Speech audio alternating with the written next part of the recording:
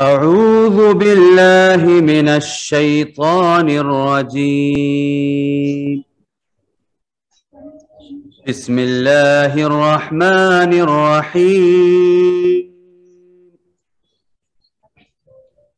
لقد كان لكم في رسول الله أسوة حسنة لمن كان يرجو الله واليوم الآخر وذكر الله كثيرا. ولما رأى المؤمنون الأحزاب قالوا هذا ما وعدنا الله ورسوله وصدق الله ورسوله وما زادهم إلا إيمانا وتسليما.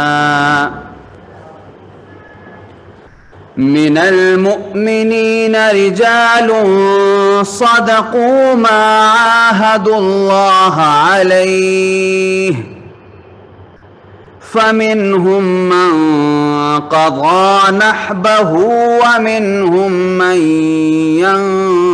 ينتظر وما بدلوا تبديلا. ليجزي الله الصادقين بصدقهم ويعذب المنافقين إن شاء أو يتوب عليهم إن الله كان غفورا رحيما. صدق الله العظيم.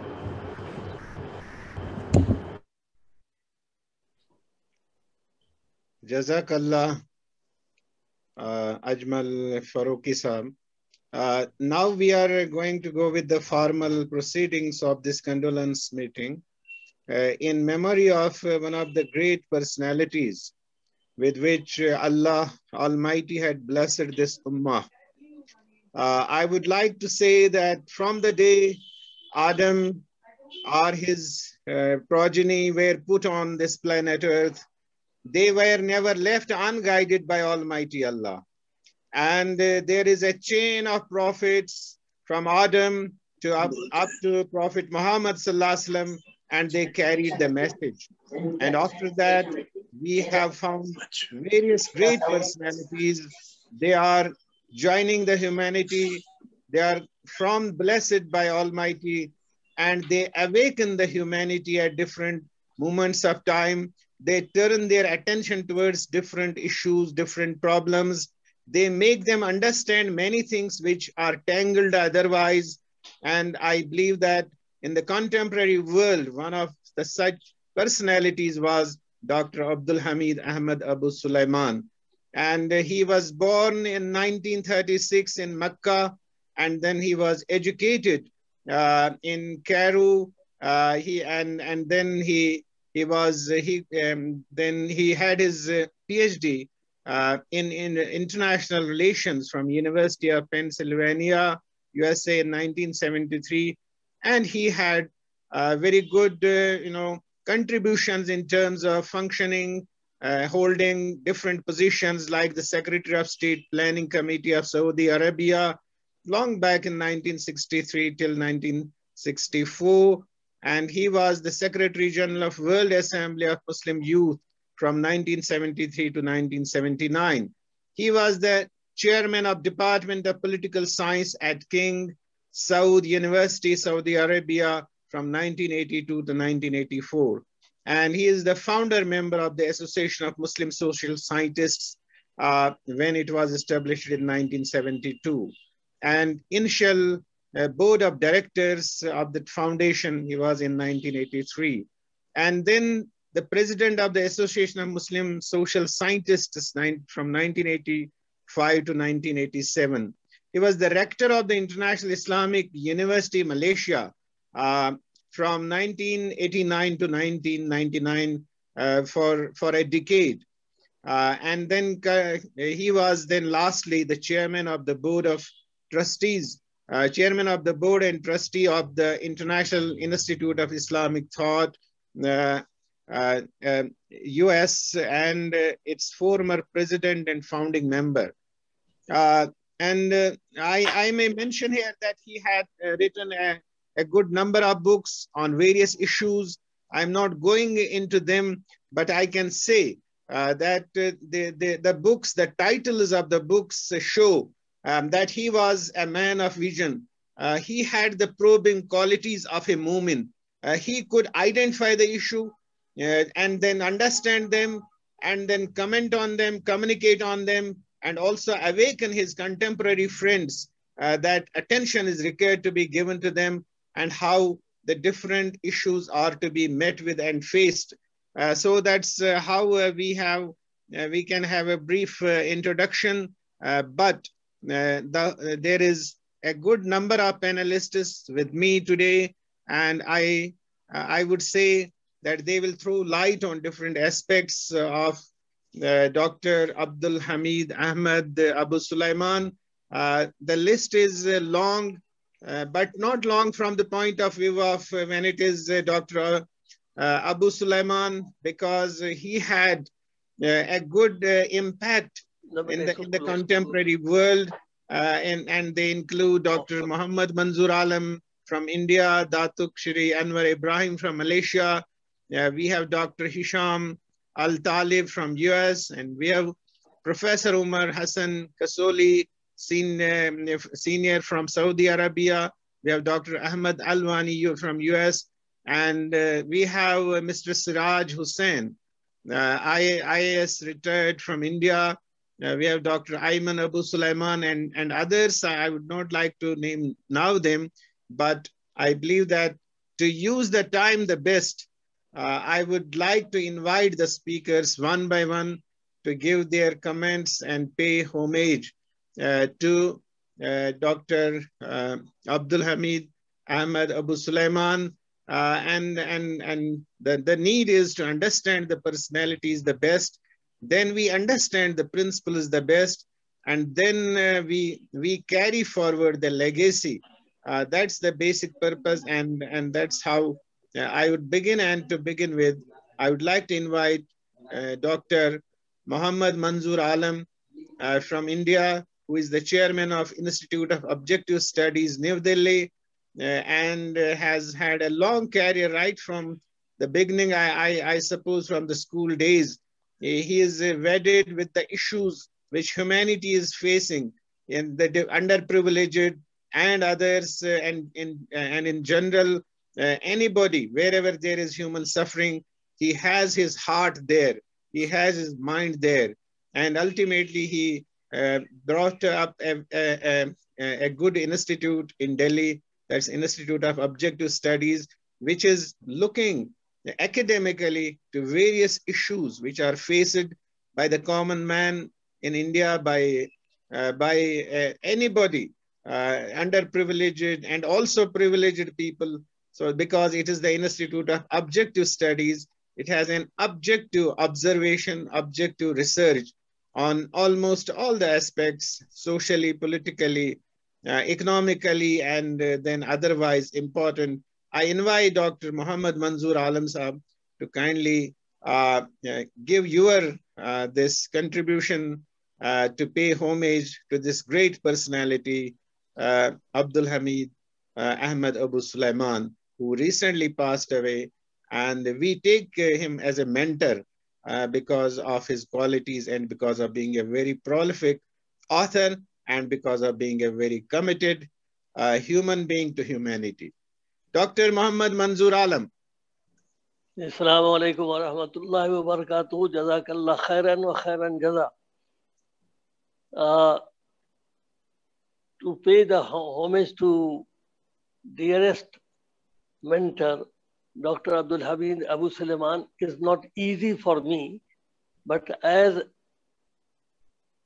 Datu Sri Anwar sent message that I should start as a host of this program, so I just accepted his advice And inshallah, whatever I will say a few things. At this, especially to Dr. Datu Sri Anwar, you see, one couplet was said by Allama Iqbal, and that couplet is 100% fit to Dr. AbdulHamid AbuSulayman, rahmahullah. हजारों साल नरगिस अपनी बेनूरी पे रोती है, बड़ी मुश्किल से होता है चमन में दीदवर पैदा. For 1,000 years, the daffodils has been lamenting its blindness. With great difficulty, the one with true vision is born in the garden. And this was the Dr. AbdulHamid AbuSulayman, as if this couplet is said by Iqbal for him especially, which I just recited.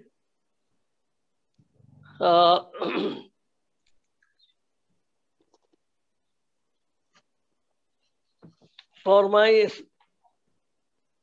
I met Dr. AbdulHamid AbuSulayman first in late 1970 when I was looking for job in Saudi Arabia. He was Secretary General of WAMI at Share Fardadak, Riyadh office. Afterwards, I had an opportunity to meet him frequently up to the last year. Before Corona, I went to him, to his house. He hosted dinner. We sat a long time to discuss different aspects, and that is really something very, very thoughtful for me, and I'm working on that line too. He was always emphasized whenever I met, he used to say, I am a Makkawi, using the word Makkah as a Makkawi who believes in universal brotherhood. There is no scope at all, he was saying, for prejudice, biasness, tribalism of any nature. And his behavior, his action, always fulfilling that kind of things of universal brotherhood. So he emphasized that, and I really appreciate that. He always talked about equality, universal brotherhood, and universal justice for everyone, both men and women together. He was a man of extraordinary traits. He was an exemplary Muslim and reformed-minded intellectual activist. He was a builder of institutions, educationally, intellectually, and physically. He was author of many critical and valuable books, which I am not going to explain because those books are already known to all of us. And he works as an inspiration to Muslim scholars, awakening their minds, urging them to find solution within and stop impugning others to their downfall. He was an example of critical thinking and progressive outlook. He was the must, which was the must for creating a revival and renaissance in the Muslim world. His scholarship was infused and manifested with the integration of knowledge. He was one of the best enlightened men and one of the most intellectuals, educator, and one of the great giant giant reformers. He spent his whole life for development of education of Islamic world and always advocated a change of Muslim societies and knowledge of the Quran and Sunnah. He had a noble vision and mission of comprehensive Islamic reforms, project with reform of thoughts and education, and all his work are dedicated to the realization of this. His monumental work are the living testimony of his intellectual acumen. At personal level, this is the very important point I am mentioning. At personal level, he was having highest scale of humility, but at the level of knowledge, theory, and Islamic approach, he was high on a scale, deep rooted and with proper sources. He never compromised about the theoretical theory of Islam, theory of knowledge. He was a visionary, broad-minded, and critical thinker. Once he make up his mind based on studies, he present those ideas very confidently and firmly without ever minding that who are going to be pleased with those ideas and who are going to be against. For example, beating of wives. That was one of the wonderful booklets. That's very, very important. Many ulama was not happy. He was having highest aesthetic sense in most of the things in lives, like building material, courses of studies, selection of books, etc. Because of this, he used to say to me especially, you are having only one Taj Mahal, but I am building many Taj Mahals in IIUM, which is a really a marvelous combination of aesthetic sense and building of a generation and prove it to be true. That is why since I met him late 1970s, I always treated him as a philosopher guide, a mentor, a teacher, which in Sanskrit language called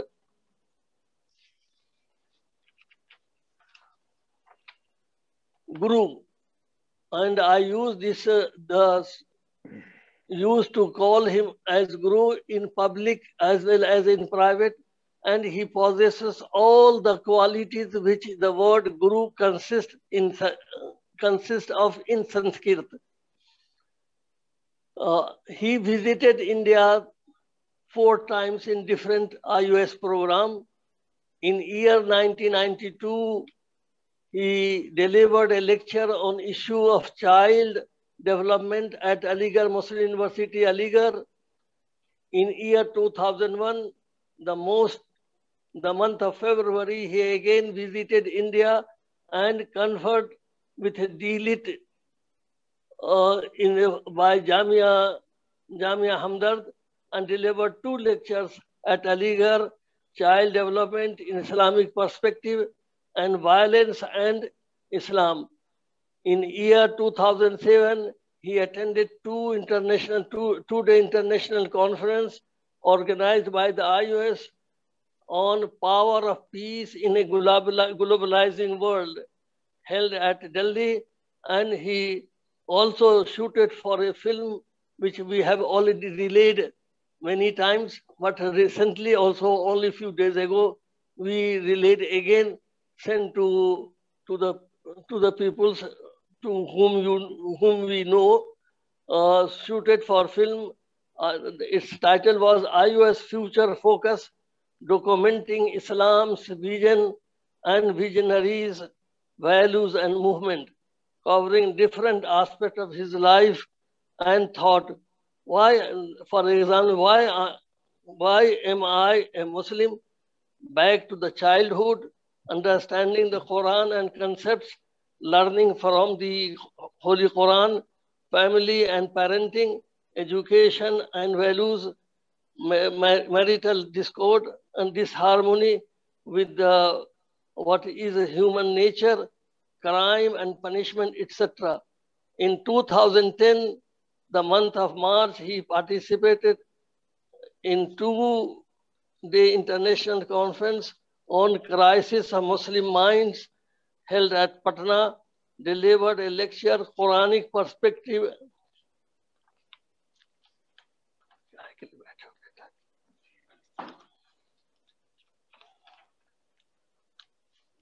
Global civilization at Jamia Hamdard, New Delhi, and delivered another lecture on parenting and child development of at IUS New Delhi. Now it is the duty of all people who are attached to this, to his idea, his thought and his knowledge, his reading material, IIT, IIUM, IOS, they all must think of how to fulfill his dream, his in changing global scenario, especially in view of pandemic and the changing technological advancement. Let us work hard of these points which I have just mentioned. Hopefully, inshallah, IIUM or IIIT will fulfill all those things which can be worked together and planned in a better form, inshallah. Jazakumullah khairan wa khairan jaza. Thank you, all of you who are participating, and hopefully, inshallah, we will be working much more enthusiastically and to achieve our target, inshallah, because the reforms is the need of the time. Jazakumullah khairan wa khairan jaza. Assalamu alaikum wa rahmatullahi wa barakatuhu. Jazakallah, Dr. Muhammad Manzoor Alam, Chairman, Institute of Objective Studies. I do find the array which you have taken from Dr. AbdulHamid AbuSulayman. I believe that he has been a great man of sentiment, faith, and welfare for the world. If we have met twice in the programs here, which you had organized at iOS, I believe if I would meet Abu Sulaiman once again, I would definitely ask him a question. Tell me that when Prophet Muhammad Sallallahu Alaihi Wasallam, he had 1400 years before delivered this khutbah Hajjatul Wida, were you actually hearing that? You were carrying that much sentiment with you? You were going to the whole of the world to carry the message which Prophet gave at that time. He was a Prophet, talked about the different sections of the society, children, women, knowledge, equality, and so many other things. And I think that great sentiment and faith, and then that love for humanity, love for development of everybody on this planet Earth, I don't think that kind of a reflection is found in elsewhere as we find it in late Dr. AbdulHamid AbuSulayman. Thank you, Dr. Muhammad Manzoor Alam Saab. You did apprise us about his being inclined towards India and then towards iOS.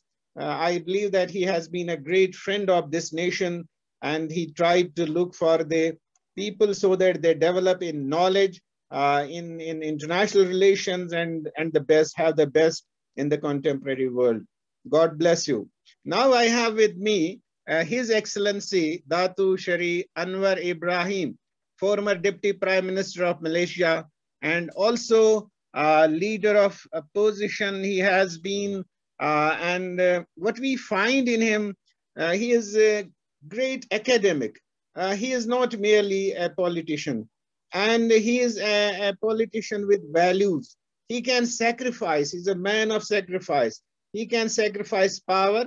He can sacrifice anything for maintenance of the values, for the nation building, and for having a worldwide arousing of a value-oriented society, intellectually very sound society. Whenever I heard him, he talks of knowledge, he talks of excellence, he talks of welfare, he talks of peace, and I think much can be said, but at the moment, we have to save time for the comments of the speakers. I invite His Excellency Datu Sheikh Anwar Ibn Ibrahim, former Deputy Prime Minister of Malaysia, kindly pay your homage, your tribute to late AbdulHamid AbuSulayman.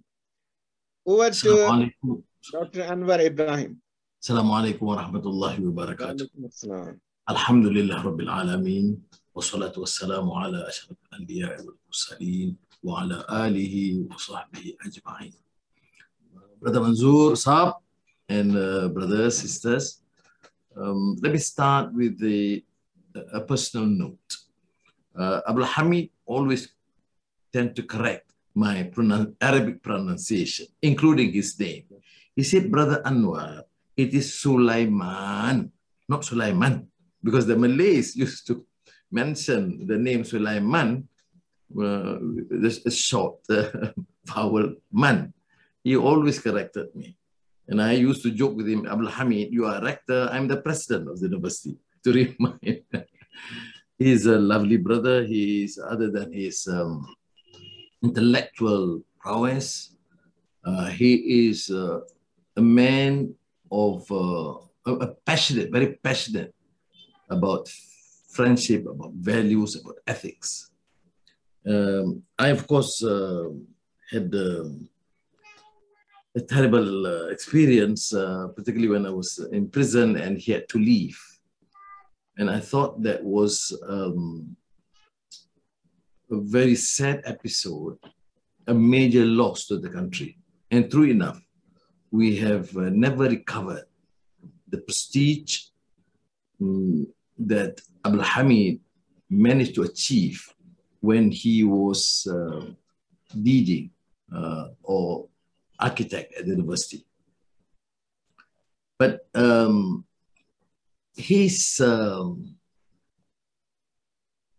passion for cultural reform based on the Quranic worldview is particularly relevant here in the context of tripartite philosophy and objectives. And from the very early period, I remember since about 75, when I was in prison, I was too many times in prison, and he gave a compelling case for cultural reform. And in order to achieve that, we must discard an approach to Islam based on the fiqh mentality. And that, I tell you, was so compelling that ABIM leaders then used that program and to articulate further, deliberate further, and try to understand and explain Islam in a more comprehensive, in the tasawwur Islam, in a meaningful manner, and not to be captivated or encapsulated by a very blinkered view only on the fiqh to understand the Islamic worldview. The second, which is also paramount, I think I wouldn't say as much as his experience in university, etc., because this has been said earlier. But the second is, of course, his argument on Ru'yah Arabiyah, which I mentioned briefly in the last discourse, which is, of course, is Khaldunian, is an expansion of Umran Baidawi, because he has been a strong critic, a devastating critic against a more ultra-conservative desert worldview. Initially, of course, explained by Khaldun as Umar al-Baydawi, but he talked about a desert worldview, because you cannot embark on a meaningful reform if your mind, your attitude, your understanding of culture is still controlled by the limited environment and not having the capacity to initiate reform. There is a strong resistance to change. And this, of course, he well elaborated in his Quranic worldview, springboard for cultural reform, which I think was a very important text. And I've done some copious notes and commentary the time when I was in prison recently. But although he is strong against taqlid, he is mindful of the fact that many of the Western educated intellectuals and elite have the tendency to be too absorbed, enamored by the Western secular concept. Therefore, he says, while rejecting taqlid, it cannot be talfiq. You see, the strength of AbdulHamid is he gives these concepts, key concepts, and kept on repeating, elaborating that in his writings, in his lectures, until it becomes, there is a capacity for our general followers in his da'wah to grasp and understand these concepts. Now, I know there are many other scholars here. I'm having many hats. AbdulHamid always joke with me. He doesn't like politicians. So I have a huge problem with him. I always tell Faika, I think Ayman and Mona would understand that. So we have big arguments. I see, he says, Anwar, you know, but I say, are you against? He says, no. I say, if I'm not in politics, I wasn't the Minister of Education and later Minister of Finance, you would not have that university. He says, yes, I grant that. But you can't deny the fact that it must begin by education, by cultural reform. And then he gave me an example of Salahuddin al-Ayyubi. And that has then generated so much interest in me to read all the books I could find on Salahuddin.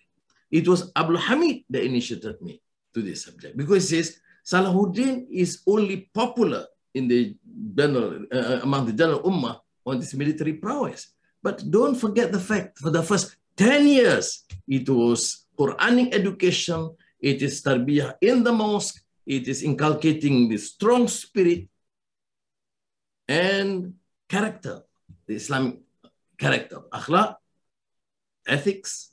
Then he entered into this arrangement, a measure of tolerance with Christian provinces, etc., before he could emerge as the great Salahuddin al-Ayyubi. And then, of course, I am indebted to AbdulHamid for that sort of compelling thesis to suggest that whatever profession you are in or involved in, which are important in many ways, you can't deny the importance of basic education and understanding of Islam and Islamic worldview, which he encapsulated and later also elaborated brilliantly by Sheikh Taha Jabir al-Alwani on the Manhaj al-Quran. And I think that, to my mind, should suffice my introductory remarks for tonight, because AbdulHamid has been a legendary figure. And Malaysia is most fortunate because he spent at least a decade here, although he comes and goes before and after, but one full decade. And I happen to be the greatest beneficiary because of my position at that time and my friendship, my invitation to him, And I tell you, I wouldn't exaggerate. It's not all nice. I have massive arguments with him, bitter quarrels that brothers in Triple IT, Hisham and Jamal, had to try and mediate. Not in a personal sense, but then I'm thinking because he wants to produce spectacular campus in this university, both the main campus and the medical faculty. And I, as a politician, have to be seen to be fair to all universities in this country. And he said, but this is Islamic university. I said, yes, but the others are Malaysian university. So he says, Anwar, between a choice between Malaysian university and Islamic university, which would you choose? I said, I choose both. Otherwise, I wouldn't survive as a politician. I mean, these are examples of this wit and brilliance of AbdulHamid that managed to compel me, force me, not only persuade, but because without his personal presence, had I had worked with other rectors, I don't think they would be that rough against me. But AbdulHamid, I call him a Saudi sheikh, he was rough and tough with me for good reasons. Nothing personal. As I said earlier, when he came, when I invited him, just one phone call, AbdulHamid, please come now. For what? He said, to become director of the university. He said, are you serious? I said, yes. When? And he said, you know, this and that. I said, look, you've been talking about ideas, you were talking about reform, do it. Am I given a free hand? Yes, free hand with me in charge. I was joking with him. And he just came, no question about any other interest, any other conditions. And mashallah, he was great. We have lost a great mind, but one great news, good news, I'll have to inform you. In the last few days, I met the brothers in Abim, some from the university, and we have decided, therefore, to have a series of seminars to ensure that the ideas and legacy of AbdulHamid remains. Thank you very much. Jazakumullah khairan kathiran. Wassalamu alaikum wa rahmatullahi wa barakatuh. Jazakallah khair, Datu Shri Anwar Ibrahim. We are grateful to you for giving a good visage, a reflection of thought, personal experiences. As a committed educationist, as a committed reformer, and with all the qualities he has been, I would have liked to comment on all these aspects, but we have to save time for the panelists. And I again express my gratitude, and on behalf of iOS, that we are grateful to you for joining this meeting and giving grace to the occasion, and also paying tribute to the great personality which we lost. And I believe that with all you together, iOS shall continue to carry the best of the messages of these great people and keep the humanity benefiting from the thought and from the best of the ideas of these great personalities. Now I invite Dr. Hisham Al-Talib, President, International Institute of Islamic Thought, USA, and Dr. Hisham Yahya Al-Talib was born in Mosul, Iraq in 1940, grew up in a religious Muslim family. Dr. Al-Talib graduated from high school in his own native place with Dr. Jamal Barzini, his close high school friend, and from the 10th grade itself in 1959, they shifted to United Kingdom at the age of 17 and attended Liverpool University. And they studied engineering.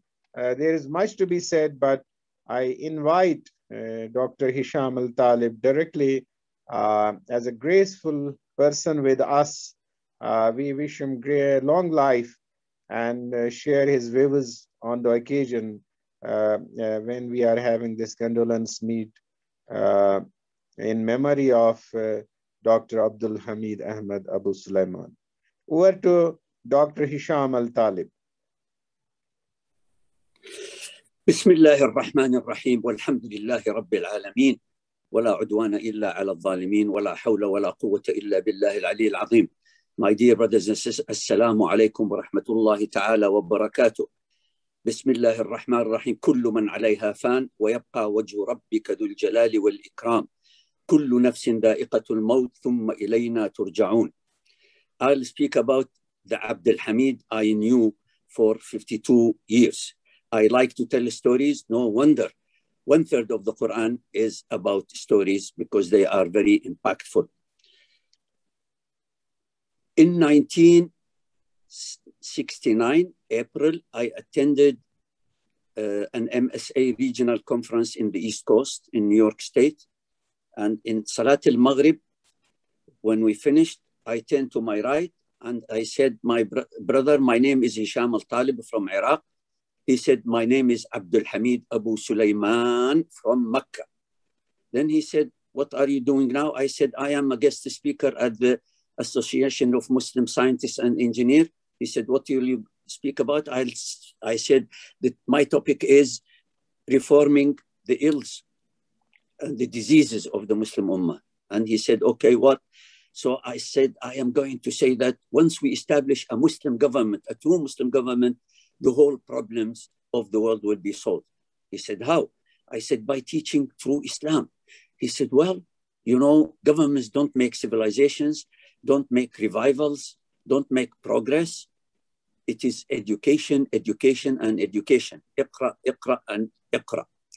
And then we talked about it a few minutes. Then he really, that meeting was a determining point in my paradigm of reform. And I always cherish that few minutes with him because it really changed my compass in life. The second episode, few months later, in December 1969, Dr. Jamal and I drove from Cincinnati, Ohio to Pennsylvania to the house of AbdulHamid, invited by Dr. Ahmed Tutinchi, also studying in Pennsylvania. And we drove through the snowstorms. It was very tough, but alhamdulillah, we made it. And we stayed with AbdulHamid in his house and his family for 3 days. And then at the end of the meeting, Jamal and I looked at ourselves. We said, look here, you know, in England for 4 years, we studied there and we were going touring Britain, south, north, east, west, telling people Islam has the solution for everything. In economics, just have no interest, just have sadaqah and zakah, and all the problems are solved and so on. So we used to teach our brothers and colleagues all the time. Then we said, now we found a man who can teach us. That is AbdulHamid AbuSulayman. The third important episode was in April 1971. After the executive committee of the MSA in Jami' al-Amin, fi Gary, Indiana, Jamal, myself, and Ahmed sat in my house at Purdue University in Lafayette, Indiana, looking at the present situation of the Ummah and the community in America, and particularly the MSA of the United States and Canada. And we said, where do we go from here? What should we do? What are the emphasis? What are the objectives? Long-term, short-term, medium-term, all this thing. Then we said, we are all engineers. Let us call somebody who is like a social scientist, a specialist with the experience and wisdom to be with us and to discuss this issue for 1 week. So I called AbdulHamid on a long distance call. At that time, it was expensive from Lafayette to Pennsylvania. I told AbdulHamid, please come. We are here, 3 of us. We want to discuss this issue with you. He said, look here, I come only, are you serious? I said, yeah, we are very serious. Otherwise, I didn't call you on long distance call, pay all this money. He said, I come on one condition. Okay, what is it? He said, if we sit down and agree on a plan, are we willing to sacrifice our life, our families, our careers, our whatever we are doing? Are we going to dedicate all this for any plan that we agree on? If we don't agree, everybody goes his way, no problem. But if we agree, are we committed? He said, oh, I said, of course, that's why we are calling you. And he came. Now, the major outcome of that meeting was that for the Muslim community and the MSA to exist and flourish in the United States and Canada, we have 4 necessary and sufficient conditions. The first one is that we must have total, complete financial independence from any government or party. The second one is to have a presence in the media so that Muslims will speak about themselves rather than others will speak about Muslims. Then the third thing we said, because of the fast progress and achievements of this great organization of the MSA, we need to adopt and practice the state-of-the-art of management and administration in America. Finally, he said, he added, and we have to have reform and renewal of Islamic thought, because Quran is good for all time and places. And to be that, we have to put the factors of time and place in our interpretation and understanding of the Quran. My brothers and sisters, I want to tell you the secret, and that is, it is this meeting that was the seed to establish Association of Muslim Social Scientists and later on the IIIT. It was this reformation and renewal of the Islamic thought that AbdulHamid believed that without this, there will be no long future for viable Islam to exist anywhere in the world. So we have to do this, and that was the kernel of the establishment of IIIT. Now, another story that I tell about AbdulHamid, that is in April 1972, I was invited by the West Coast Regional Representative of the MSA in the conference there in Utah, Salt Lake City, to speak about secularism. So I said, I am only an electrical engineer. What is my practice? What is my knowledge of secularism? All I know is some secularism, horrible secularism in Iraq and the Muslim countries, which is thought of and taught as practice as fighting religion instead of giving it independence. So I said, very little knowledge I have shallow of secularism in the West, and particularly in America and England. So I said, I called AbdulHamid, again, long distance from Lafayette. I said, brother, I'm going to speak about this topic. Can you please give me your ideas? He said, sure. Then we talked about 5 minutes. I listened to him. He said, I said, brother AbdulHamid, I understand. He said, no, you do not understand. You have to listen and you have to write the notes so that, then you understand. I said, yes, sir. And it took us 1 hour. I wrote all the notes. Then, alhamdulillah, I delivered all the ideas, just like Brother Anwar was saying here, all the ideas of AbdulHamid that I adopted, digested, and then could reproduce in a practical, my own way. Now, I told you the seed of the IIIT was planted in Purdue University, 1971. But now we said, okay, we don't know how to do that reformation and renewal of Islamic thought. And if you don't know, stop and ask. That's what Quran says. فَاسْأَلُوا أَهْلَ الذِّكْرِ إِن كُنتُمْ لَا تَعْلَمُونَ. Ask the people of knowledge if you know not. So in July 1977, we called for a seminar in Lugano, Switzerland, where we invited about 30 scholars from all the world to discuss and come up with this idea of IIIT, which was later on in 1980, officially, it was established by Marhum Farouqi Rahmatullah Alayh and Dr. Jamal Barzinchi and AbdulHamid AbuSulayman in Philadelphia. They registered this IIIT there. Another thing I will mention is that in 2017, Brother AbdulHamid was visiting Cairo. I think that was his last visit, Allahu A'lam. And he was discussing with all the scholars there and the brothers of IIIT in Cairo, in Egypt. And they were talking about education Islamic schools, international Islamic schools that were the baby of Tawfiq al-Shawi and Mahmoud al-Shawi, his brother, Allah yarhamu, and so on.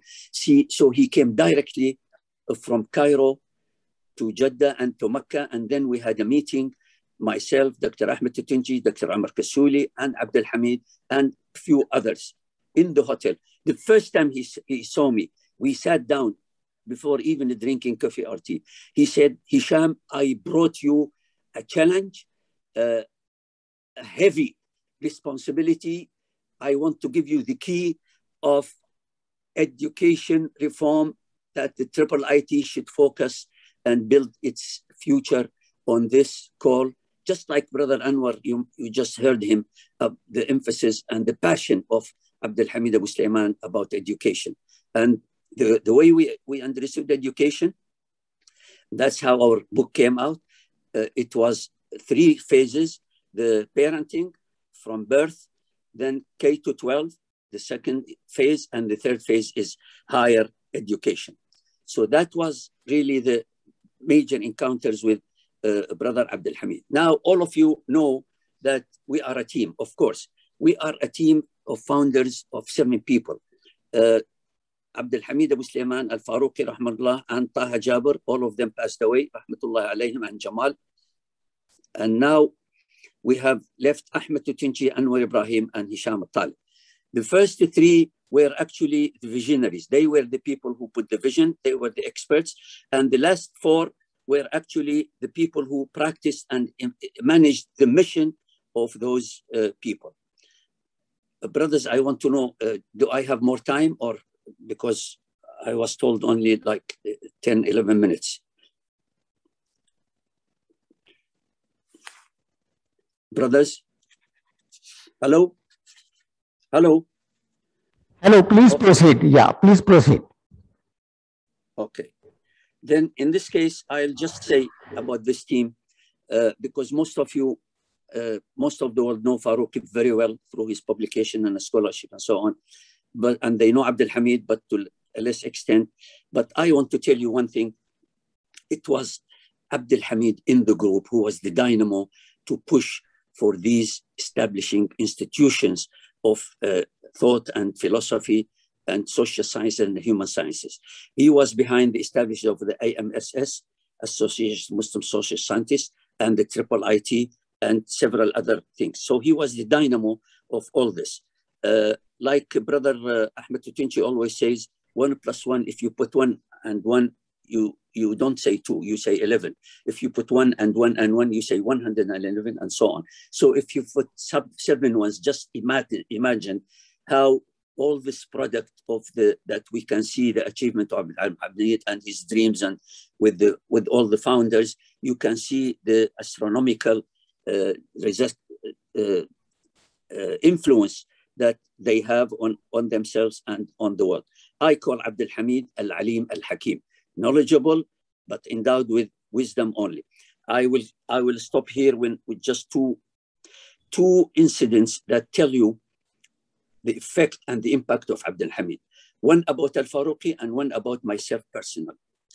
About Al-Faruqi, as you know, the highest level of scholarship of Al-Faruqi all his life, he was really brought up in this total secular education, the best of it. And he told me that it was in the house of AbdulHamid, because he was the president of the local chapter of the MSA, Dr. AbdulHamid, in the University of Pennsylvania. He used to invite the members of the organization and Faruqi also. So Faruqi told me personally that it is there in his house that I really tasted Islam. I really found practical Islam. Seeing a group of brothers, like 15, 20, cooking, washing, eating, praying, sleeping on the floor, studying Quran and Hadith and all this. So that brought me the real taste of practical Islam. Finally, from my own wife, just to tell you how impactful AbdulHamid was on me personally, as a teacher and as a mentor and as a guide.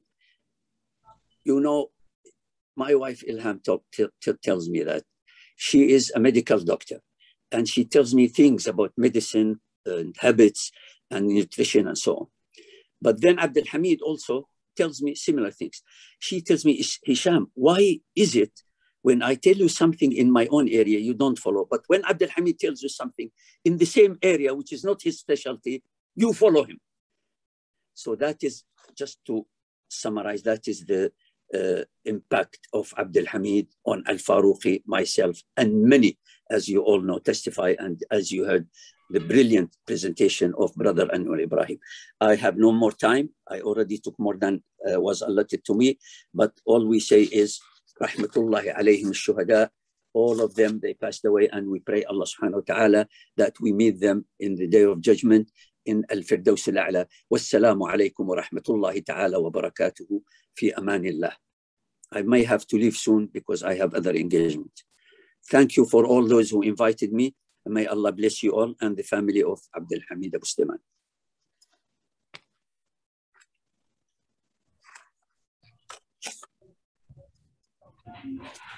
Okay, Jazakallah khair. We are grateful to you for bringing out multiple facets of the personality of Dr. AbdulHamid.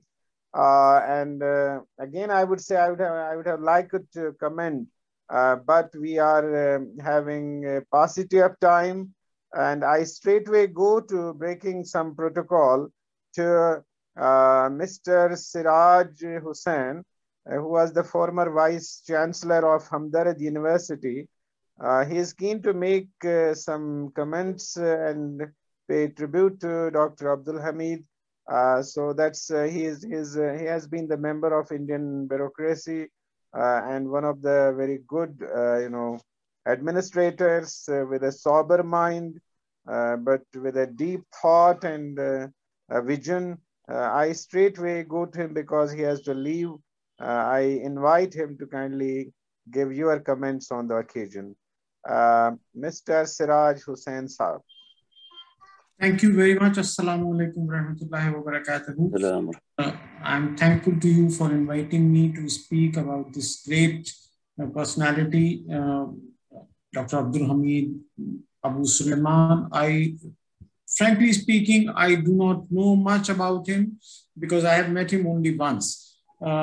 And at that time, I was Vice Chancellor of Jamia Hamdard in New Delhi, which is a university set up by another great personality, Hakim AbdulHamid Sahab of Hamdard fame. Hamdard is a manufacturer of Unani medicines in India, and also his brother has set up a similar company in Pakistan. So I had read his book, Towards an Islamic Theory of International Relations, and when I was told that he's coming to India, I requested Dr. Manzoor Alam if the university can consider conferring an honorary doctorate upon him. So he agreed, and I'm thankful to him for that. Now, I will be very brief because I know there are so many other people waiting. Now, going through this book again today, I find that the context has not changed. And in fact, this book was written immediately or around the time the Russians were going out of Afghanistan. In the meantime, last 20, 25 years, so much of water has flown over various rivers, and the thesis propagated by Dr. AbuSulayman is now questioned everywhere. And we in India are also discussing almost every day what should be the role of a large minority in a country like India, which has secular traditions, which are, however, unfortunately, under great challenge now. So it is up to the other intellectuals who have followed the writings of Dr. AbuSulayman to develop these theses about how the Muslim minority as well as other minorities should live in a countries which are ruled by other. So there is a debate going on in India about the treatment of non-Muslim minorities in Afghanistan. Many of them had to be evacuated to India, Hindus and Sikhs. And therefore, whatever is written in theoretical terms in this book has to be implemented in practice so that a model which we claim to be a global model of tolerance can actually be shown to the world that, look, we treat everybody equally with honor, justice, and dignity. So my homage to Dr. AbuSulayman. I pray for much, much higher place for him in Jannatul Firdaus. Thank you very much. Thank you, Siraj Saab, for your comments, and we are grateful to you. And we had to place you because of this, you're being in haste. Now I'm going to Professor Dr. Omar Hassan K. Kasoli, Senior, Secretary General, International Institute of Islamic Thought, USA. He has also been in medicine. He studied in Uganda, and then he got his doctorate from Harvard University, and he served in different universities. I'm not going to give a long introduction because it will be better to hear from him the best on the personality which we lost physically. And then in 2005, Dr. Kasoli has been on the faculty of medicine of the University of Brunei, and then the King Fahd Medical City in Riyadh was fortunate in recruiting Dr. Kasoli to its faculty of medicine in 2009. And we know him more because of being a very a person with clear thought about faith, about one's own person, and then being relaxed and communicating the ideas the best. So over to Professor Omar Hassan Kasoli, Senior. Bismillah wa ala barakatillah والصلاة والسلام على رسول الله أدى الأمانة وبلغ الرسالة ونصح الأمة وجاهد في سبيل الله حق جهاد جزاه الله عنا أوفر الجزاء. Sisters and brothers, assalamu alaikum wa rahmatullahi wa barakatuhu. We have lost an intellectual giant, and he has left behind a great intellectual legacy. It's a befitting legacy for him, and I think this legacy will benefit the Ummah for decades to come.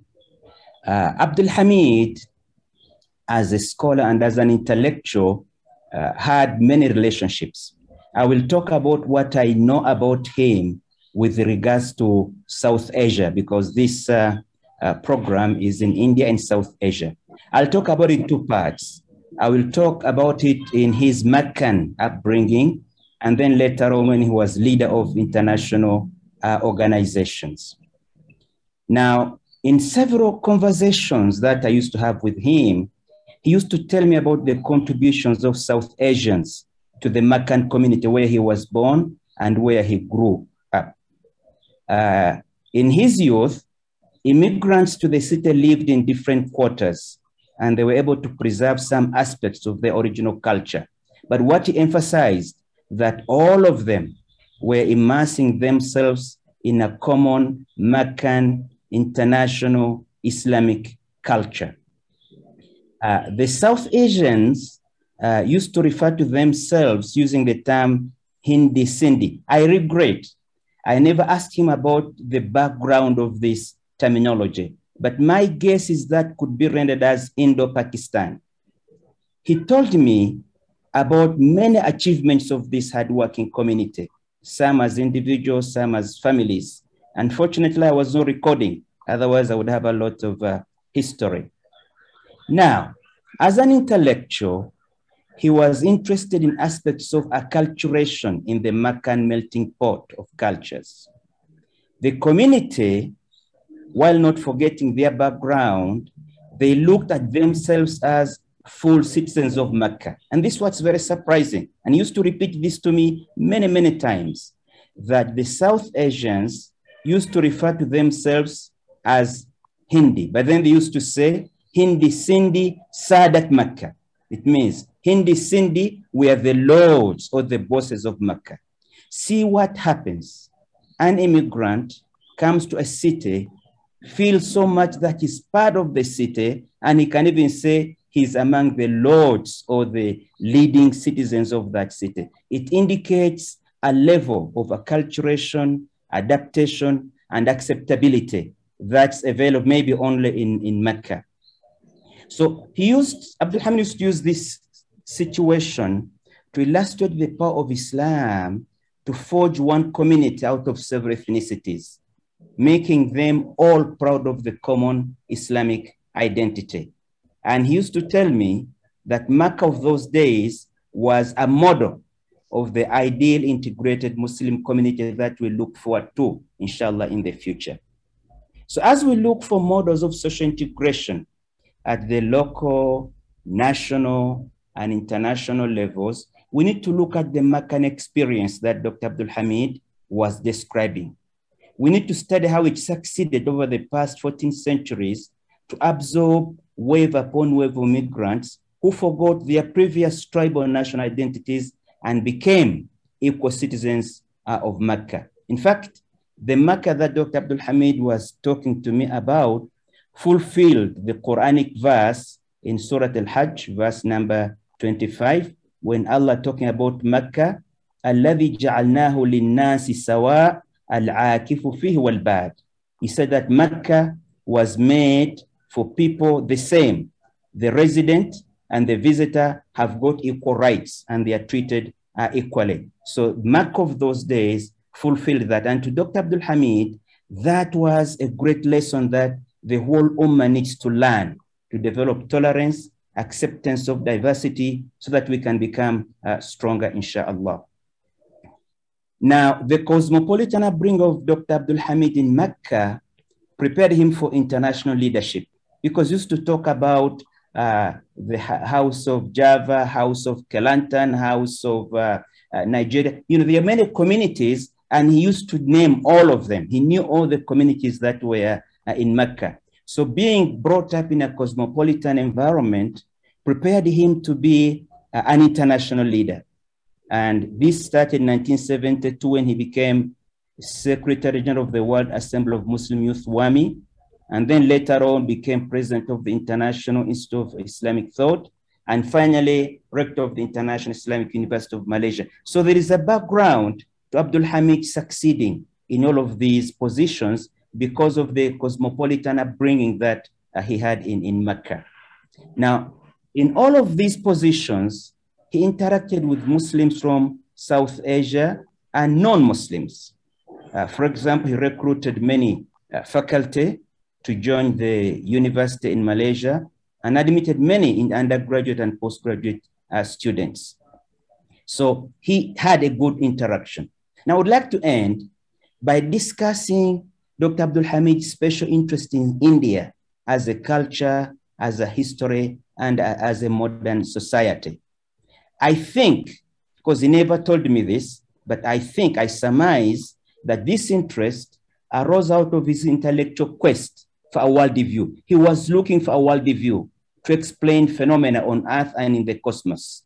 And this is well illustrated in his great book, The Quranic Worldly View, which has had a very big intellectual impact on Muslims and non-Muslims. So in his trying to understand a common worldly view, he used to listen very carefully and pay attention to India. And I think our teacher, both of us, was Dr. Manzoor Alam. I would like actually to confer upon him an unofficial professorship in Indian affairs, because whenever he came to Riyadh, he used to spend hours talking to Dr. AbdulHamid AbuSulayman about India, from its distant history to its modern, vibrant society. And I was always around listening. And he really educated us a lot. He talked to us about pre-Mughal India, India in the Mughal period, India in the colonial era. He talked about Indian reformers such as Waliullah Dahlawi, the Indian independence struggle and the role of Muslims in it, post-independence India, and the quest for equality and human rights under the Indian Constitution. Dr. Abdul Hamid used to listen attentively without interruption. I think he was trying to absorb India because it has got a diversity of religions, diversity of philosophies, diversity of ethnicities, classes, castes, historical experiences, and contemporary experiences. And I think he used to listen very carefully, trying to see how this diversity fits in his worldview. And I think what he learned about India must have contributed a lot to what he wrote in his book about the worldview. And I wish future scholars could do research to see the threads of thought that led him to write that book and what influences influenced him. And I think India is one of them. So I would like to stop here and once again say, may Allah bless Dr. Abdul Hamid wherever he is, because he has made a contribution. And it's a contribution that's international. It's an intellectual legacy that will stay a long time after him and will benefit the whole ummah. Wassalamu alaikum wa rahmatullahi wa barakatuh. Jazakallah, Professor Umar Hassan Kasuli. You gave us a very good brief about the efforts and one point which should be marked and can be marked by the world, that he was an incessant, crusader of knowledge, reformation, and he was a good learner as well as a good teacher, as a contributor to the humanity. And we are grateful to you for sharing your views with us. Now I go to Ahmed Alwani, Dr. Ahmed Alwani, Vice President of IIT USA. Dr. Ahmed Alwani, he has earned his PhD in 2014 in Human Resource Development. Professor Afzal sir, Dr. Ahmed Alwani has not joined yet. So let us move forward and invite Dr. Habib Chizan. Now and then I pray to Allah that gives strength to Dr. Ayman as well as Dr. Mona, who lost their father, but he was his passing away was a loss to everybody. We are with you. Have strength, and you can contribute a lot in different ways. Allah bless you. Now I am going to Dr. Habib Kirzan from Indonesia, and he is also a very dynamic person, and he has been as the Secretariat member of the International Study for the Society in Paris, in France, and founding member of the Board of Trustees, Southeast Asia Regional Institute. He has been consult and country representative, the Netherlands Organization for International Development Cooperation, Hague, Netherlands, chairman of the National Board of Muhammadiyah Youth Movement, Jakarta. He has been chairman of the International Relation and Cooperation of the National Board of Muhammadiyah, Jakarta. He has been executive director of the International Islamic Forum on Science and Technology and Human Resource Development, Jakarta. Commissioner of the Indonesian National Commission on Human Rights of the Republic of Indonesia. And he has been the Indonesian country representative of IIT from 2008 up to now. He has had been in many positions, and we request Dr. Habib to kindly give your contribution to this condolence meet and enrich us on the thought, personality, and vision of Dr. AbdulHamid AbuSulayman. Over to Dr. Habib Kirzan Triple IT Indonesia. Assalamualaikum warahmatullahi wabarakatuh. Alhamdulillahilladzi domina sa'adah fi dunya wal akhirah. Adaha liman ittaqa wa amana wa amila salihat. Alladzi yukafil mujahidin wal amilin al mujaddin al sabrihim wa sabatihim. Allahumma salli wa sallim ala hadha nabil karim wa rasulil azim khataman nabiyyin wa man tabi'ahu hudahu ila yaumiddin amma ba'd. It's indeed a great honor and a great privilege to me to be with all of the great scholars, our mentors, our respected sisters and brothers in this very special event of the Ta'ziyah online. And I would like to extend the sincerest condolence and ta'ziyah from our Triple IT sisters and brothers in Indonesia, from the different universities, from the Muhammadiyah, from the Council of the Masjid campuses, and all of the Triple IT participants in Indonesia. And allow me to present my humble tribute and condolence with the different approach and different angle of the tribute to our mentor and our beloved Murabbi, Professor Dr. AbdulHamid AbuSulayman. When I have an honor to visit Dr. AbdulHamid in 1994, I have with me about 30 scholars from Indonesia, some of the vice rectors and the deans from the different universities. And I was impressed by the highly academic and also with his encyclopedic knowledge, and also his concern and deep commitment to the reform, to Tajdeed and Islah, the education reform, the academic reform, and civilizational reform. When I have an honor again to meet with the former president of Triple IT Indonesia, Professor Dam Raharjo, in 1996, we have an honor to have a dialogue for almost 2 hours.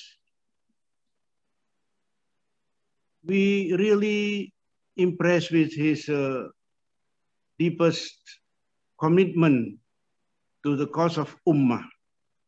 His view about the universality and the civility of Islam, with his background as a Meccan. He was deeply impressed with the Islamic worldview, and he would like also to extend this worldview to Indonesian students, Indonesian scholars, and Indonesian universities. When I have an honor also to visit Dr. AbdulHamid in Adams Center in Washington, D.C., it was in 1997 after the annual EPI United Nations sessions before the General Assembly sessions. I was invited to a dialogue with Dr. Abdul Aziz Tuwaijiri, the Secretary General of the ISISCO from OIC. He was very kind to be a moderator for our discussion between me and Dr. Abdul Aziz Tuwaijiri.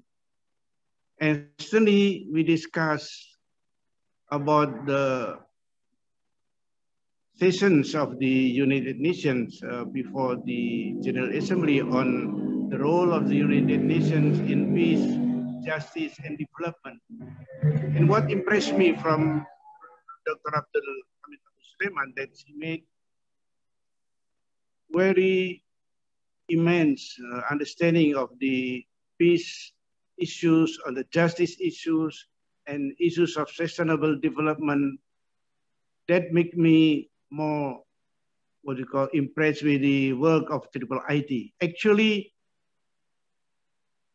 I was introduced to IIT by another giant, Murabbi, Allah Yarham, Professor Dr. Toha Jabir Alwani, because both of us, we used to be in the same, what do you call, the International Advisory Board of the Global Education Associates based in New York. This Global Education Associate is led by Mrs. Gerald Mrs. and Professor Patricia Mrs. And I used to visit them in 475 Riverside Drive in New York. And only 4 of us from the Muslim Society, Professor Dr. Taha Jabir Alwani and Professor Abdul Aziz Said from American University, and also the brother from Binghamton University. And since then, I know better about IIT because Professor Dr. Toha Jabir Alwani represented IIT.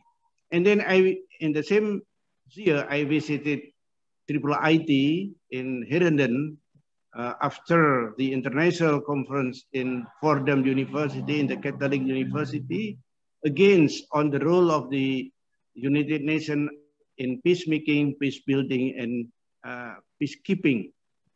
I have an honor also to meet Dr.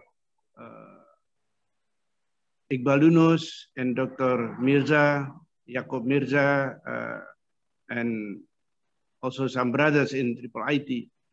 So IIT is actually has a great impact.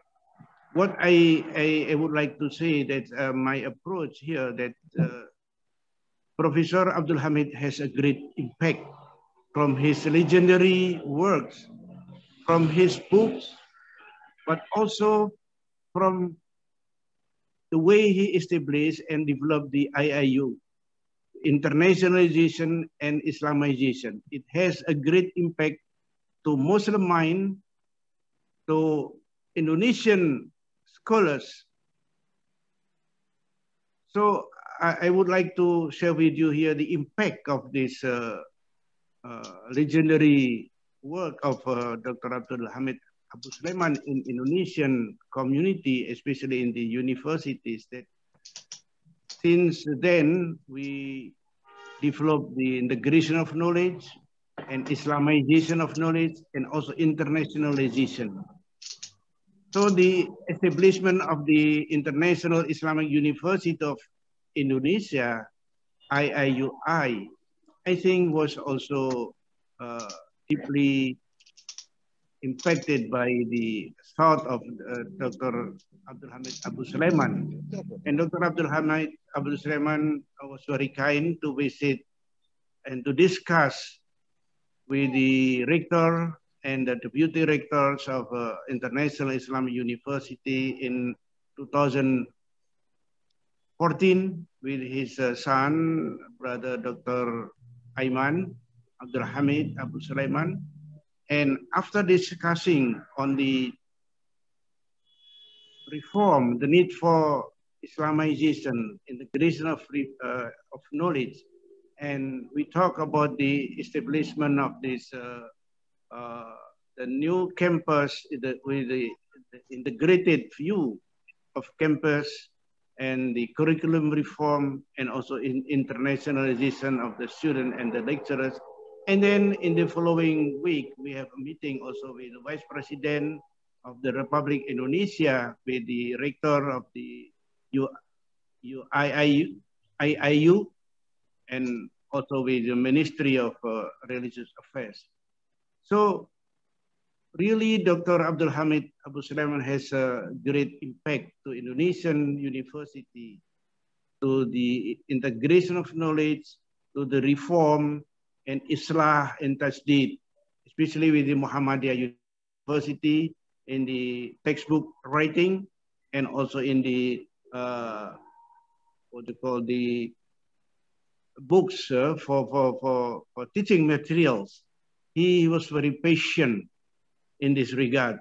I have an honor to accompany him in IAU and the University, Muhammadiyah University and Indonesian University of Yogyakarta, that he was so patient. He is with a great attention to develop this program on the textbook and teaching materials. He himself came and discussed with writers, Alhamdulillah.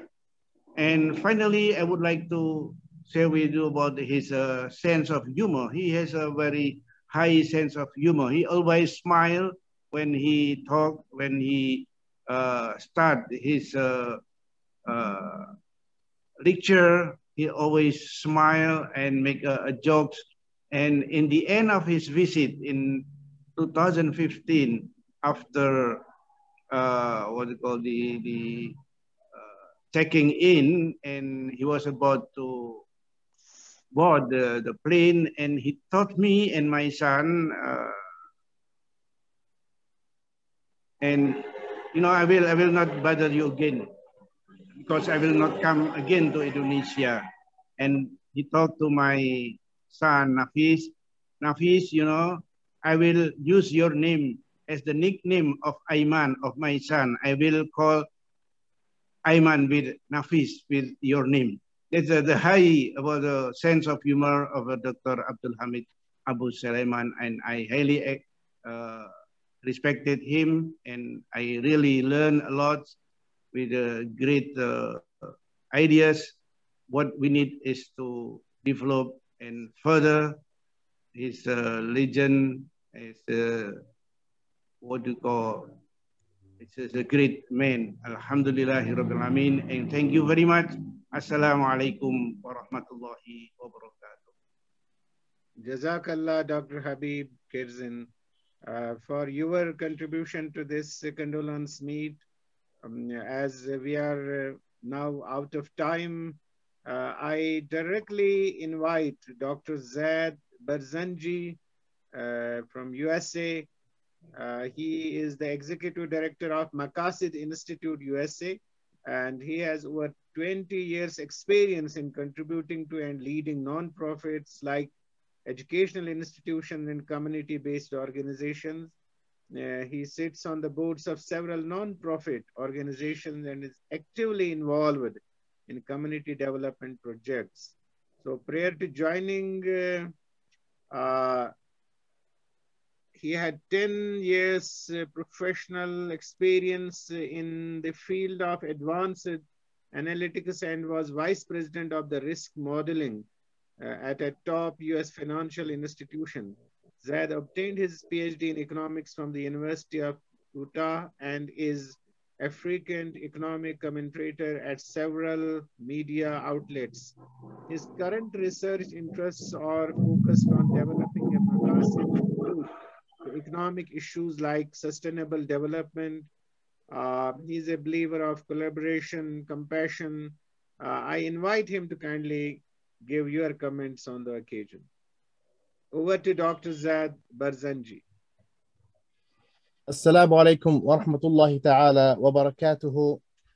Dear honorable scholars, my uncles and elders, my teachers, and lifelong brothers and friends of my father Jamal al-Barzanji, and my heroes. I'm truly humbled to be in your presence and to have the temerity to speak in such a forum. However, it is my deep love, respect, and appreciation for who Al-Allama Dr. AbdulHamid AbuSulayman was for me, and the impact he had on my life that I have the boldness to speak in such honored company. The dear late beloved Allama, Ustad and uncle and Mujtahid al-Allama AbdulHamid AbuSulayman. When his name comes to my mind, the following words of Allah subhanahu wa ta'ala comes flowing into my mind.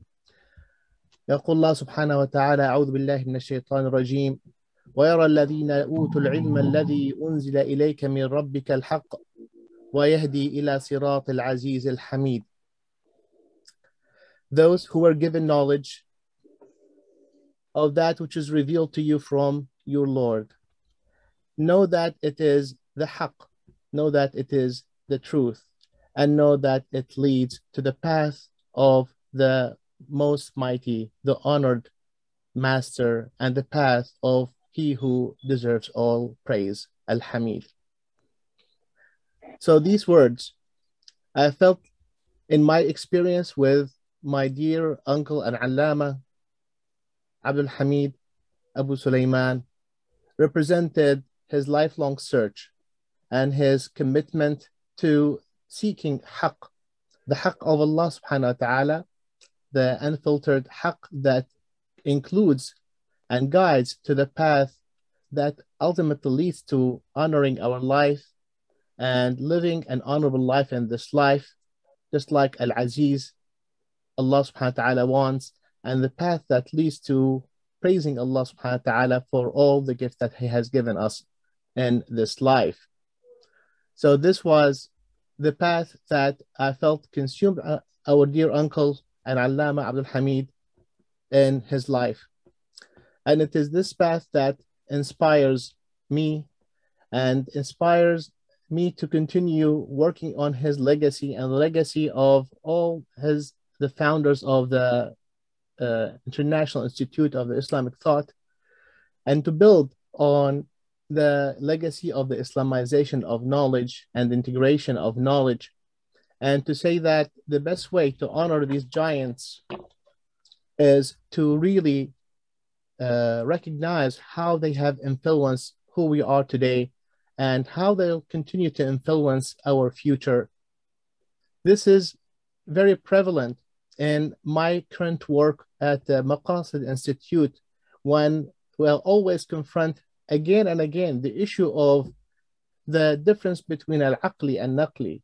And I remember the words of, and the teachings of the dear Allama AbdulHamid AbuSulayman, that there is no such dichotomy.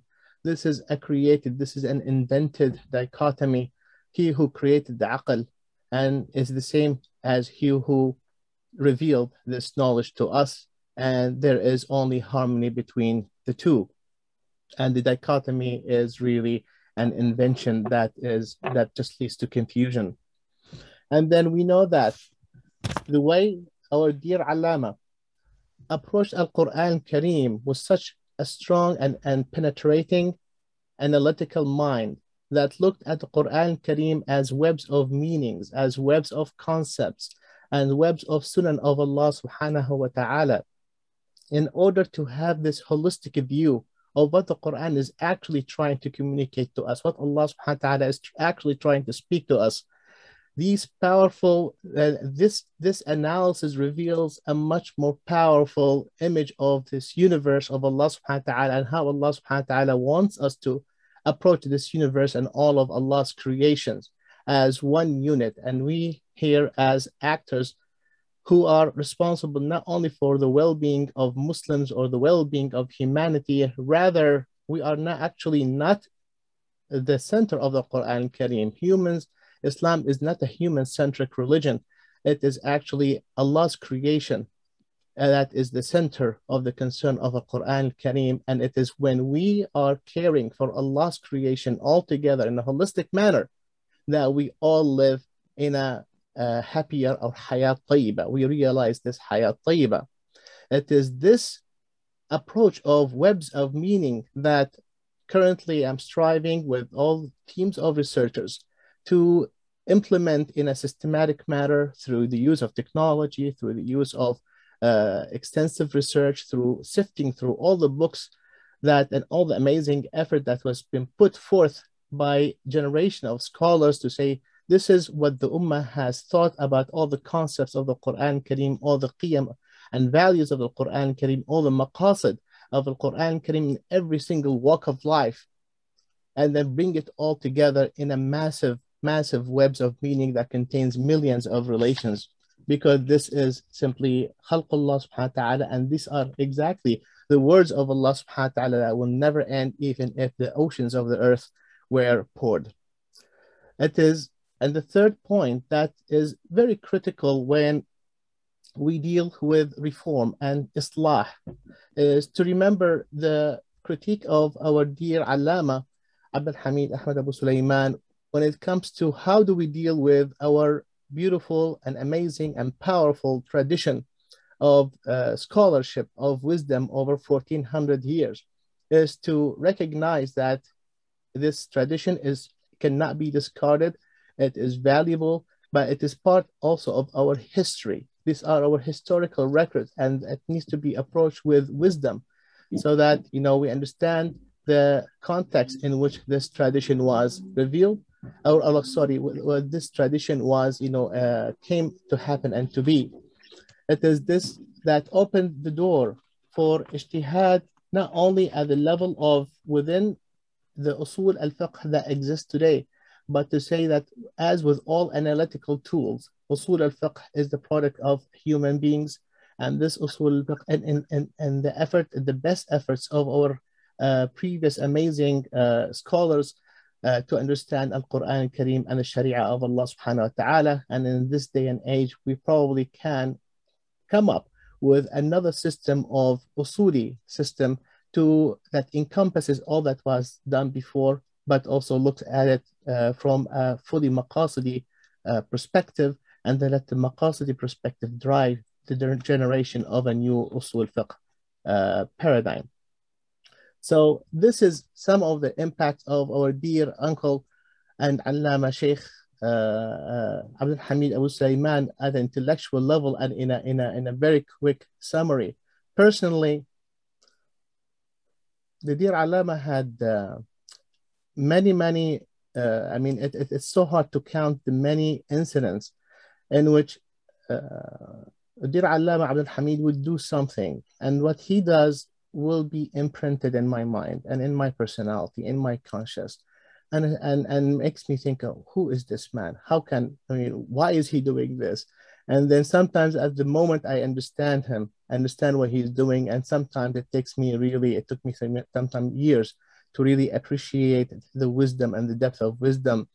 But I remember in one situation, I was with him driving to the airport, to Kuala Lumpur airport, and we happened upon a big traffic jam. And those who are from Malaysia know that there's sometimes you can have some strong, some heavy traffic jams. But the jam happened because of one car that is standing, just in a funny way. And what it took to clear the jam is that for 3 or 4 lanes of highways, lanes of cars on a highway, to back up a little bit, and then finally to gradually go around the obstacle right now. But so in the middle of Malaysia's hot noon, our Professor Allama AbdulHamid AbuSulayman gets out of his nice car, and he proceeds to directing literally thousands of cars, if not hundreds or thousands of cars, to back up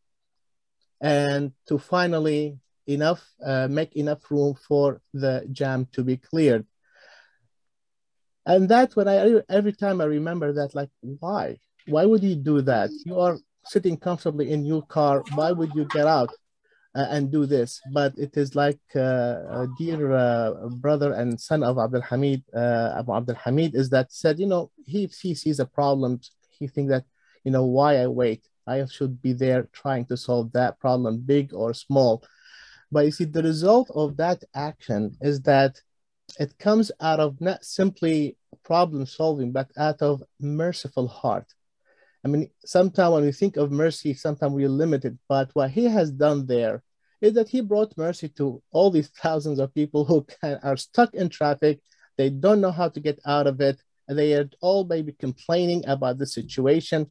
But here is one person whom Allah subhanahu wa ta'ala put in his heart to get out and take action and solve a problem, and in the process make that one day at least a little bit better off for all of this ummah of humanity that are stuck on that highway on that day. So this has been a powerful lesson for me, that if there's something that needs to be done, let's go ahead and do it. It might cost us, it might be inconvenient, and might be just really, and people might be bothered as who is this person who's directing the traffic, and having the boldness to tell us what to do. But if it needs to be done, speak the truth and recognize the haqq and follow the path of Allah subhanahu wa ta'ala, the most owner of all praise and the owner of all might and dignity and honor. Again, I am really, my condolences to the family of my dear Allama and Uncle AbdulHamid, and the representative here, my dear sister, Sister Muna, and everybody who is my Aunt Fa'iqa, and the rest of the siblings and your siblings and your children and the grandchildren of our dear Allama AbdulHamid AbuSulayman. May Allah subhanahu wa ta'ala grant him the highest paradise in Jannah, in the company of his all those who were with him along his path, and the company of all those thousands, if not hundreds of thousands, who were benefited from his knowledge, and inshallah the many generations that will come that will build on his knowledge and benefit from his experience and life examples. Jazakumullah khair. Thank you again. Assalamu alaikum wa rahmatullahi ta'ala wa barakatuh. Thank you, Dr. Zad Barzinji. I think you were quite explicit. There is no need for further comments, but I think this new approach to the study with Maqasid, that also has been a contribution of the late Dr. AbdulHamid AbuSulayman.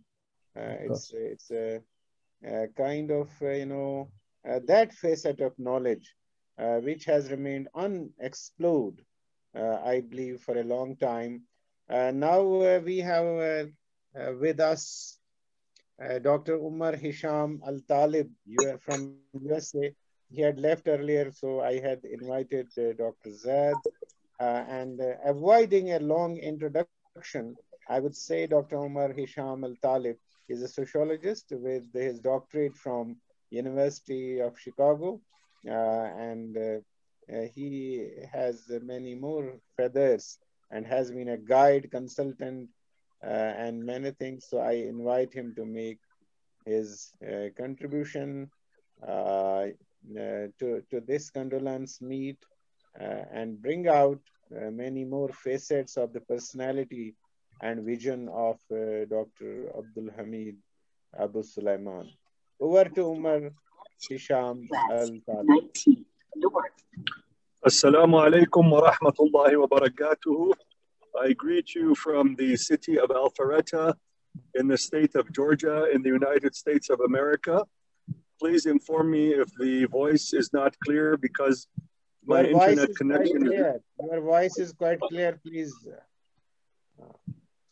Good. So I will not speak with temerity like my very good colleague, Brother Zaid Al-Barzinji, who is a very good friend of mine, and I love him more than he loves me.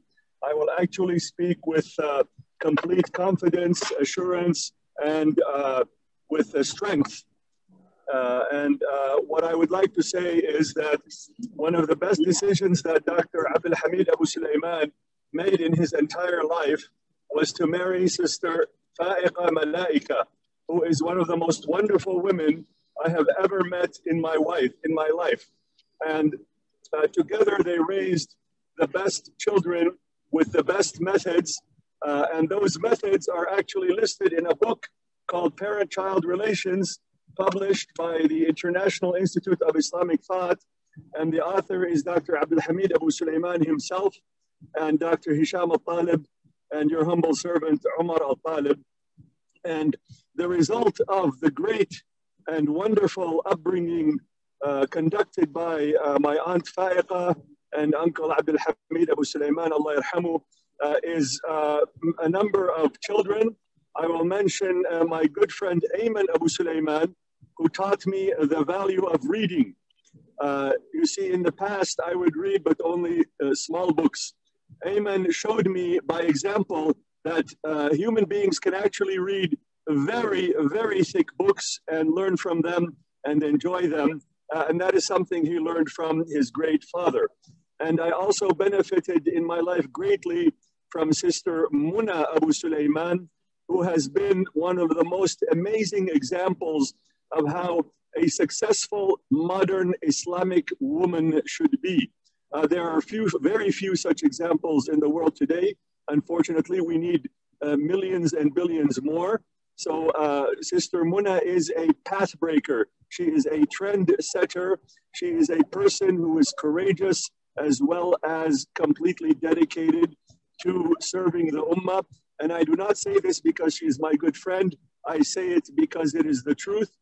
And last but not least, I mentioned Brother Yasser AbuSulayman, the younger son of Dr. AbdulHamid AbuSulayman, who set such a great example at George Mason University in the Muslim Students Association.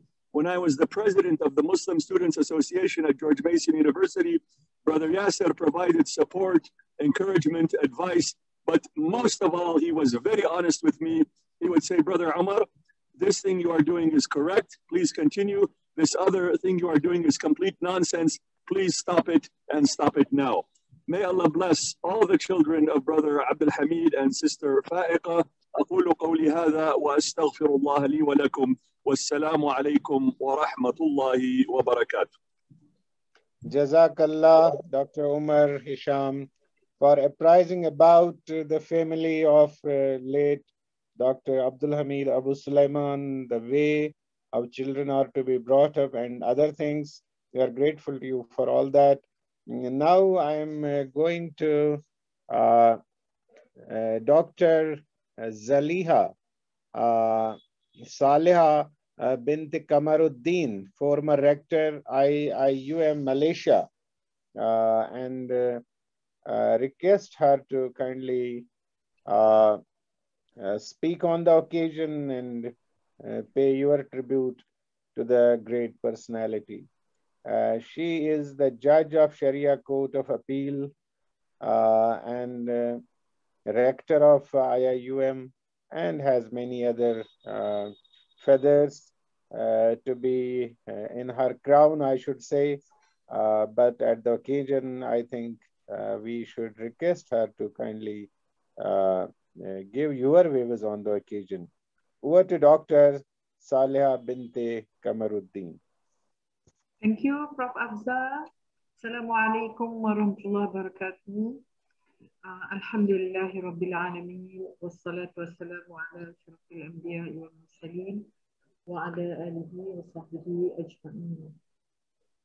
My greatest gratitude to the organizers, IOS and Dr. Manzoor Alam, for giving me the opportunity to speak in honor and remember Dr. AbuSulayman's life and share our grief at his passing.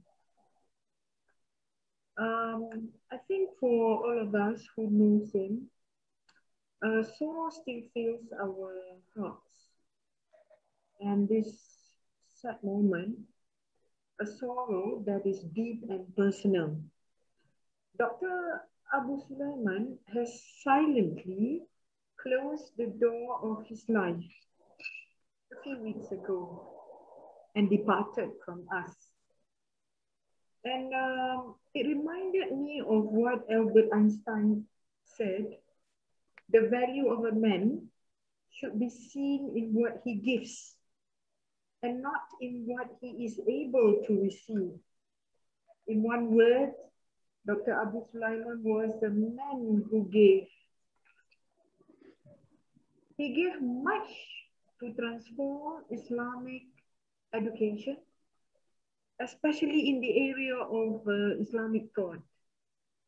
So I would like to speak in celebration of his life as the second rector of IUM. Here was a life that generates new knowledge a life that exemplified brilliance, a life that inspired emulation, a life that opens opportunities so that others' path will lead. So, if I may share stories about due to constraint of time, perhaps just one story. I have known Dr. AbuSulayman since 1989, when I was a young lady, and he was then appointed as the second rector of IUM. He wanted most of us to go overseas. And as a young person, I argued with him, not knowing him.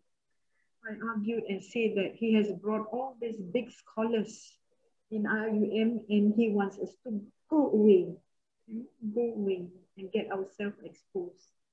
So they were arguments, but later on, as usual, he would win all those arguments by challenging me to go. He said it's not so much about knowledge, it's more on exposure. Yeah, I took up the challenge and I came back in 1993 and went to see him and told him that I came back sadder but wiser. But I told him that I really appreciate what he did by exposing me to the Western culture. Now, fast forward, as I've mentioned in our program with IUM, with all the rectors, the third, fourth, and I'm the fifth rector. I was the fifth rector.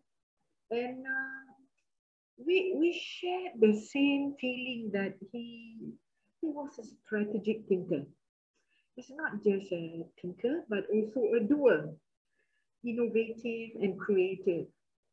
As such, he contributed much to the development of the real substance of the university. I realized that when I became the fifth rector. One day, when I was in Riyadh, attending the Federation of Universities in the Islamic world, Prof. Aziz Bagut, who was the deputy rector at that time, inquired whether I would be interested to visit Prof. AbdulHamid. I said, of course, I would love to see him. First, one, because I came back and served the Student Affairs Division, and we had a lot of programs in relation to co-curriculum. And as I've mentioned that I was more wiser then, so I did not argue with him. I just followed his ideas, but I could not understand unless I read all his works. So this is a way of knowing him, his thoughts. And he left in a hurry in 1999. This famous incident where he left in a hurry with his family. And then that was in the 20th century. I joked with him and I said, when I went to his house, sorry, not his house, his office in Riyadh, I told him, I said, Prof, this is 21st century. I am the rector now. Would you agree to come back and finish your job? He looked at me and I remember it, I think that he must have thought that I'm crazy, for having him coming in for the second time. So we talked seriously on, I've mentioned again, for him to tie up his hands. And Alhamdulillah, we spoke seriously on things that he wanted to do, and I asked him, I said, Prof, I don't like surprises. I said, can you share with me, if you were to come in, what would you do? And he says, sister, this is what I want to do. So 1, 2, 3, 4, 1. I said, no. You know, and I told him, Prof, 1 year is not enough. Come in. As long as I'm the rector, you tie up all your loose ends. It may take a longer time. I'm not sure about my contract, but during my time, we will try to do substantial things for the university. And I gave him the assurance that I will fully support what he wants to do. And Alhamdulillah, the following year he came, that was 2011, 21st century. With all these new challenges, he came in. I could see the shine in his eyes that he has come back to do things that he loved most, which is the university. Because I know when he has never asked this from me. He said, I remember he said, Sister Zaliha, I have built a house for the rector. He says, are you staying in the house? I said, no, Prof. I'm staying in my own house, which is just 5 minutes away from the campus. Then he says, do you mind if I stay there for a while? And say, perhaps this is like bringing in old memories, you know, at the same time, fulfilling unmet things that he had not managed to do. And Alhamdulillah, we had Dr. Muna accompanying him, taking good care of him. The fact that he wants to relive that experience, you know, so every time, I think every year when he comes to Malaysia, Kuala Lumpur, IIUM, we'll go to Indonesia as well, arranged by Prof. Jamil Usman, and always accompanied by Brother Shahran. So I remember sitting in one of his aspirations, which is to go through all the course outlines and making sure that there are integration of knowledge in all the course outlines. So he said I will start with the Kuliah of Islamic Revealed Knowledge in Human Sciences first, and then I will move on from there. I said, please go ahead. And I have delegated Prof. Aziz to make sure that he is comfortable as long he is in IIUM. So I think we borrowed Prof. Aziz's office, borrowed Prof. Aziz's meeting rooms, and started to call all the lecturers one by one, go through their course outlines, suggest things that the lecturers need to do. From there, I understood these are important things for them, things that need to be done. So you start from the substance, which is the course outline, integration of knowledge, the Western ideas, and the Islamic knowledge, put it together. So we went on and on and on for a few days. Excuse me, Dr. Zala. He needs Excuse me, your voice is not clear. Please speak a little louder. Yeah. Okay, I will speak yes. loud. Yes. Now it's fine. Yeah. So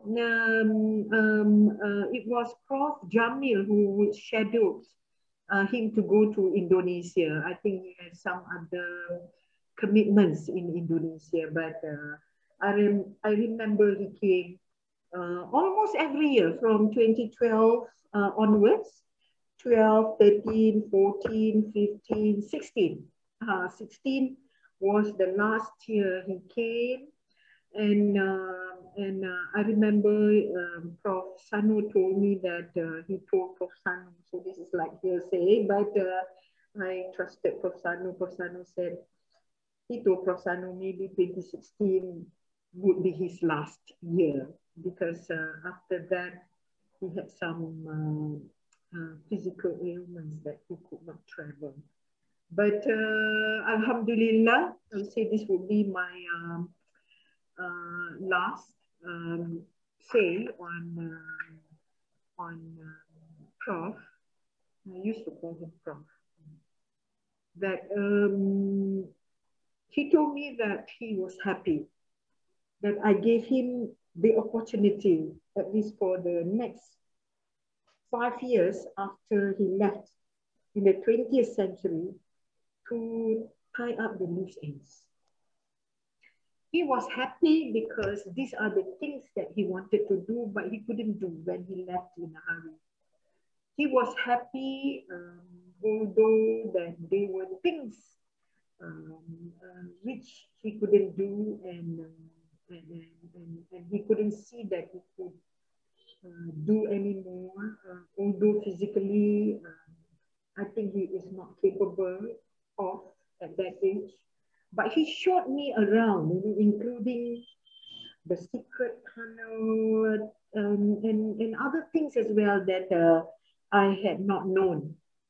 But I would end that by saying that Dr. AbuSulayman was deeply concerned with improving and transforming education. That I could see the spirit in him, like the English sayings, the spirit is willing, or the physical is weak, but the spirit is willing. So this is Dr. AbuSulayman. He was very keen to innovate, and to him, I could see he is not interested in business as usual. Right? I will sit by him whenever he comes. It's like I would say a tutor, one-to-one session. So he would advise me as a perfect gentleman, advising me to initiate projects despite all the challenges, and encourage me to take risks. If not for time constraint, I will share some of the things which I learned. In the previous session, I mentioned that he taught me to listen with my eyes, to take risks, to be kind to students. And inshallah, in a session, perhaps one day, all of us will sit together and write on his contribution to knowledge.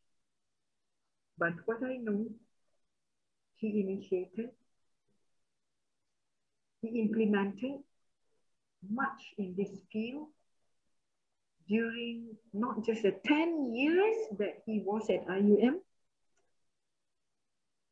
He added that with another 5 years, and I made my promise to him that after he finished the course outline sessions with all the lecturers were supposed to write a textbook based on the course outline, of which they did. And I have handed over all the textbook projects to Prof. Umar Kasule when he came to visit the university. Brothers and sisters, ladies and gentlemen, I know his passion never dies. He may have gone, but his passion never dies. Because when I visited him in Riyadh, I could see he still loves the university. He never left. He was still into it, and if not for his failing health, he would still be continuing doing this, and IUM is the platform for him. With that, thank you very much, Prof. Amzal, for giving me this opportunity, and we hope to collaborate with IOS on more ventures around his thoughts. Thank you very much. Assalamu alaikum wa rahmatullahi wa barakatuh. Thank you, Jazakallah, Professor Dr. Saliha bint Kamaruddin, for being very, real about projection of the personality, thought, and vision of Dr. Abu Sulayman. And it was quite exploring. And now I request one of the well-known scholars, Dr. Fateh Malkawi from IIIT Jordan, that kindly make your brief comments on the occasion. Over to Dr. Fateh Malkawi. Bismillah. Would you give me the video, please? I cannot do it. Okay. Is it possible?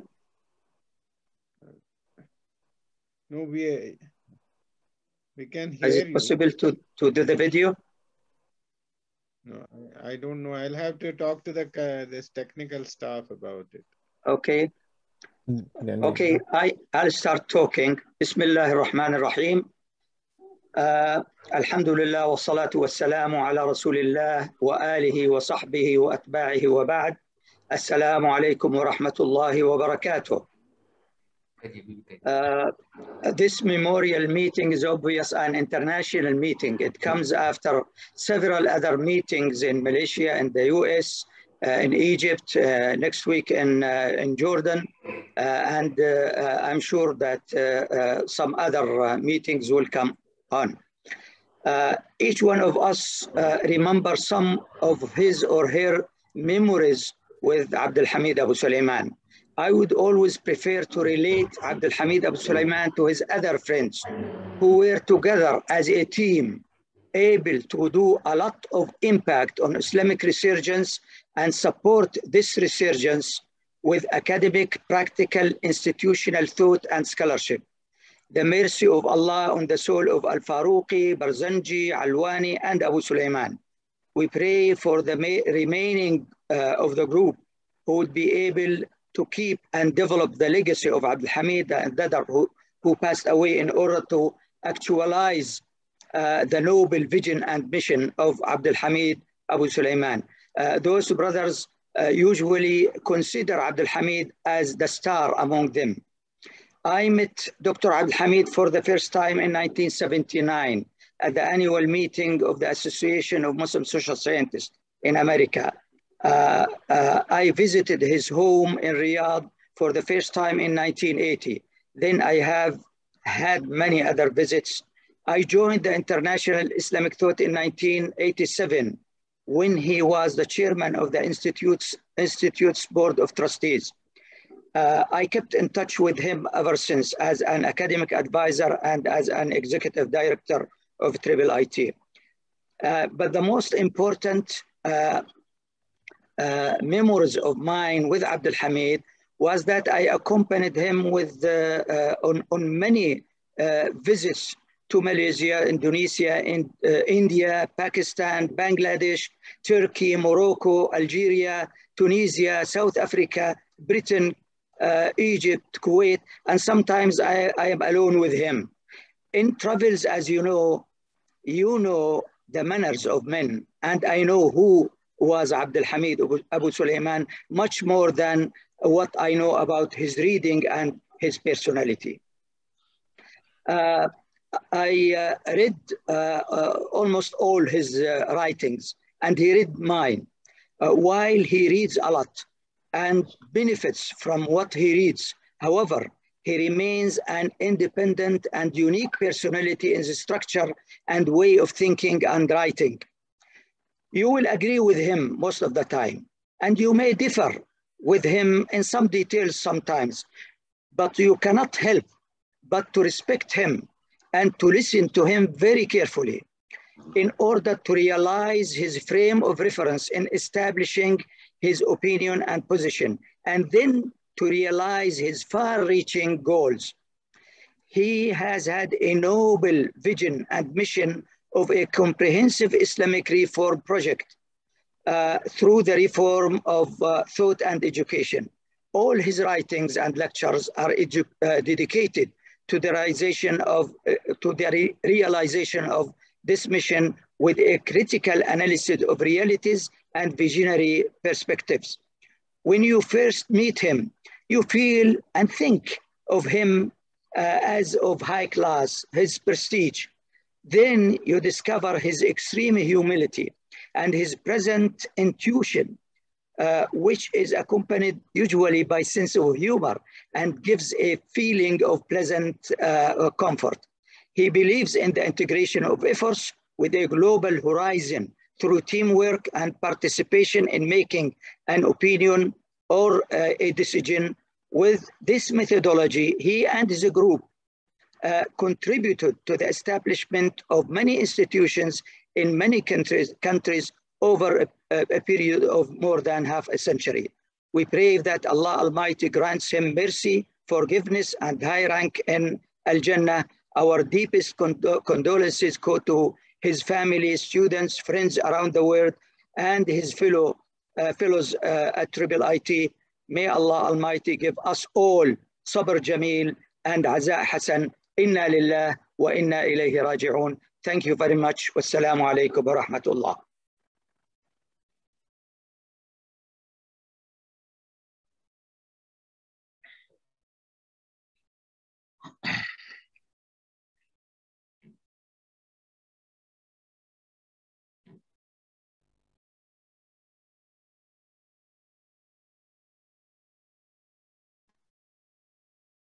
Okay. Thank you, Dr. Fateh Malkavi. You made a concise but very meaningful contribution to this condolence meet. And now I am moving to Professor Dr. Qutb Mustafa Sanu. He is the Secretary General of International Islamic Fiqh Academy.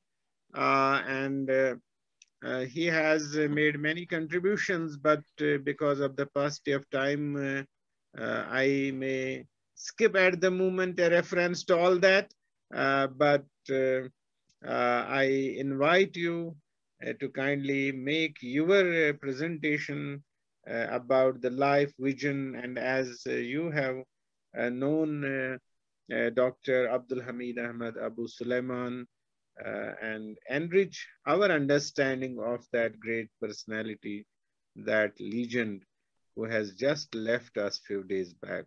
So over to Professor Dr. Qutb Mustafa San. Thank you very much. Bismillah ar-Rahman ar-Rahim. Sallallahu wa sallam wa baraka ala Sayyidina Muhammad wa ala alihi wa sahbihi wa sallam tasliman kathira. Brothers and sisters, beloved leaders and teachers, friends, our mom, Madam Faiqa, my brothers and sisters, the son and daughters of Dr. AbdulHamid AbuSulayman. Assalamu alaikum wa rahmatullahi wa barakatuh.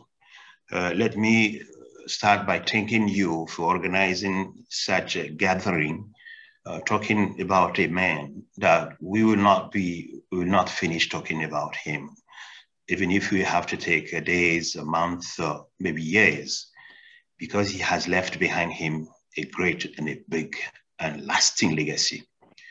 You may allow me to go back something around 30 years ago when I just graduated. I finished my master's in Riyadh.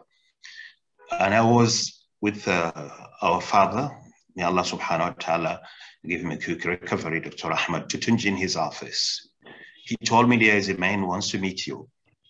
And I came in the evening. There was somewhere in 1993.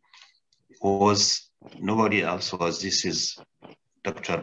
AbdulHamid AbuSulayman. I have heard about him, but I never met him. Very young those days. I just finished the master's. And he told me that you have to join us in Malaysia. I told him that I am having an offer from the Georgetown University. I'm going to do my PhD over there. He said, you don't go anywhere. You will have to go to that place. I want you to come to teach. At the same time, I told him I'm not that much interested in teaching these days. I want just to finish my PhD before starting. He said, okay, the same time you do your PhD, you have to come. Even though I have made a policy law that all the lecturers of IUM, they have to have their PhD before starting teaching. But I want you to come. I tell him that when do you want it? He say, you wanted yesterday. So you have to go right now. So what should I do? I have to go back to my family and try to find out. We have made some arrangement. May Allah subhanahu wa ta'ala bless our father, Dr. Ahmed Tutunji. He told me, just listen to the wise man. He's giving you something you will never regret it in your life. Everything started from that day. Then I came to IAUM. I had the privilege to meeting him every single day. He gave me the chance to come to the office after 5 or 6 o'clock when everybody's gone to the house, to the places. When I came to him, knowing that my background was coming from the traditional school, I did the study in the Haram, from the Haram to the Islamic jurisprudence, the Usul al-Fiqh, and did things. He liked to challenge this knowledge, this tradition, the background. He will start by saying something to me from somebody who had a kind of little bit of education from this place, is a very strange one. He was saying, I don't think this is what the people have been telling you about this issue. It's not the one that should be. First of all, he told me, why you people you keep teaching the children the surah, the al-Qisar? قل هو الله أحد أو إذا زلزلت الأرض والعاديات ضبحا والقارعة ما القارعة. Do you think the children could understand this surah, the meaning of this surah at that age? Do you think it was the right thing to start teaching the kids with this one? You are inserting in their heart the fear.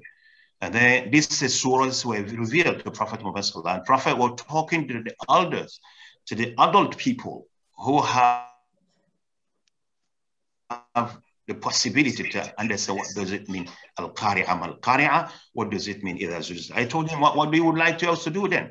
He said, go and teach them the love, teach them the compassion, teach them the kindness, teach them something. The child should grow and will have to grow with this. They shouldn't be growing with talking about the day of judgment. The child will never, ever be able to get this thing to know at that age. They will need years to come in order for them to get exactly what do you want them to teach. And I went back to check myself, and knowing that the Quran was not revealed as been written to us. I mean, it was separately. The surah was, the first surah was Surah Al-Iqra, but it's not the one we do have in the Mus'haf. Then the last was some of the surahs which are in Medina, is not the one which is Surah Al-Nas, which is the surahs are all revealed to Prophet Muhammad sallallahu alaihi wasallam when he was Makkah. Then he will come again and challenge me. And I will tell him that I do want you to tell me there is no contradiction between the naql and aql. There are people who are saying ta'arud al-aql wal naql. This is just nonsense things. And then with the languages sometimes become very provocative. I will listen to him, but he challenged me and I have to go to the library and try to check. Before going to Malaysia, I read his book, which is the main book today, need to be read and need to be distributed all over the places, has been done to be translated, which is the Azmat al-Aql al-Muslim. He told me in that book, and he is the summary of what he has gone through, knowing what the crisis of the Muslim where the crisis is coming from. In that book, he was really relating so many things and they're summarizing it in a way you may need years and years to get exactly some of the things which are in this thing. What I would say here, brothers and sisters, this man was a gift from Allah subhanahu wa ta'ala. He was a blessed man. It's not done for everybody, and not everybody is having the chance to be a thinker and had a chance, you're taught to be taught in the university, to be seen in reality. Many people have good ideas, but that ideas may die in their minds, may die in the books, but having the chance to all these ideas to be seen there. Where this idea was really put in play, put in practices, it is IUM, International Islamic University.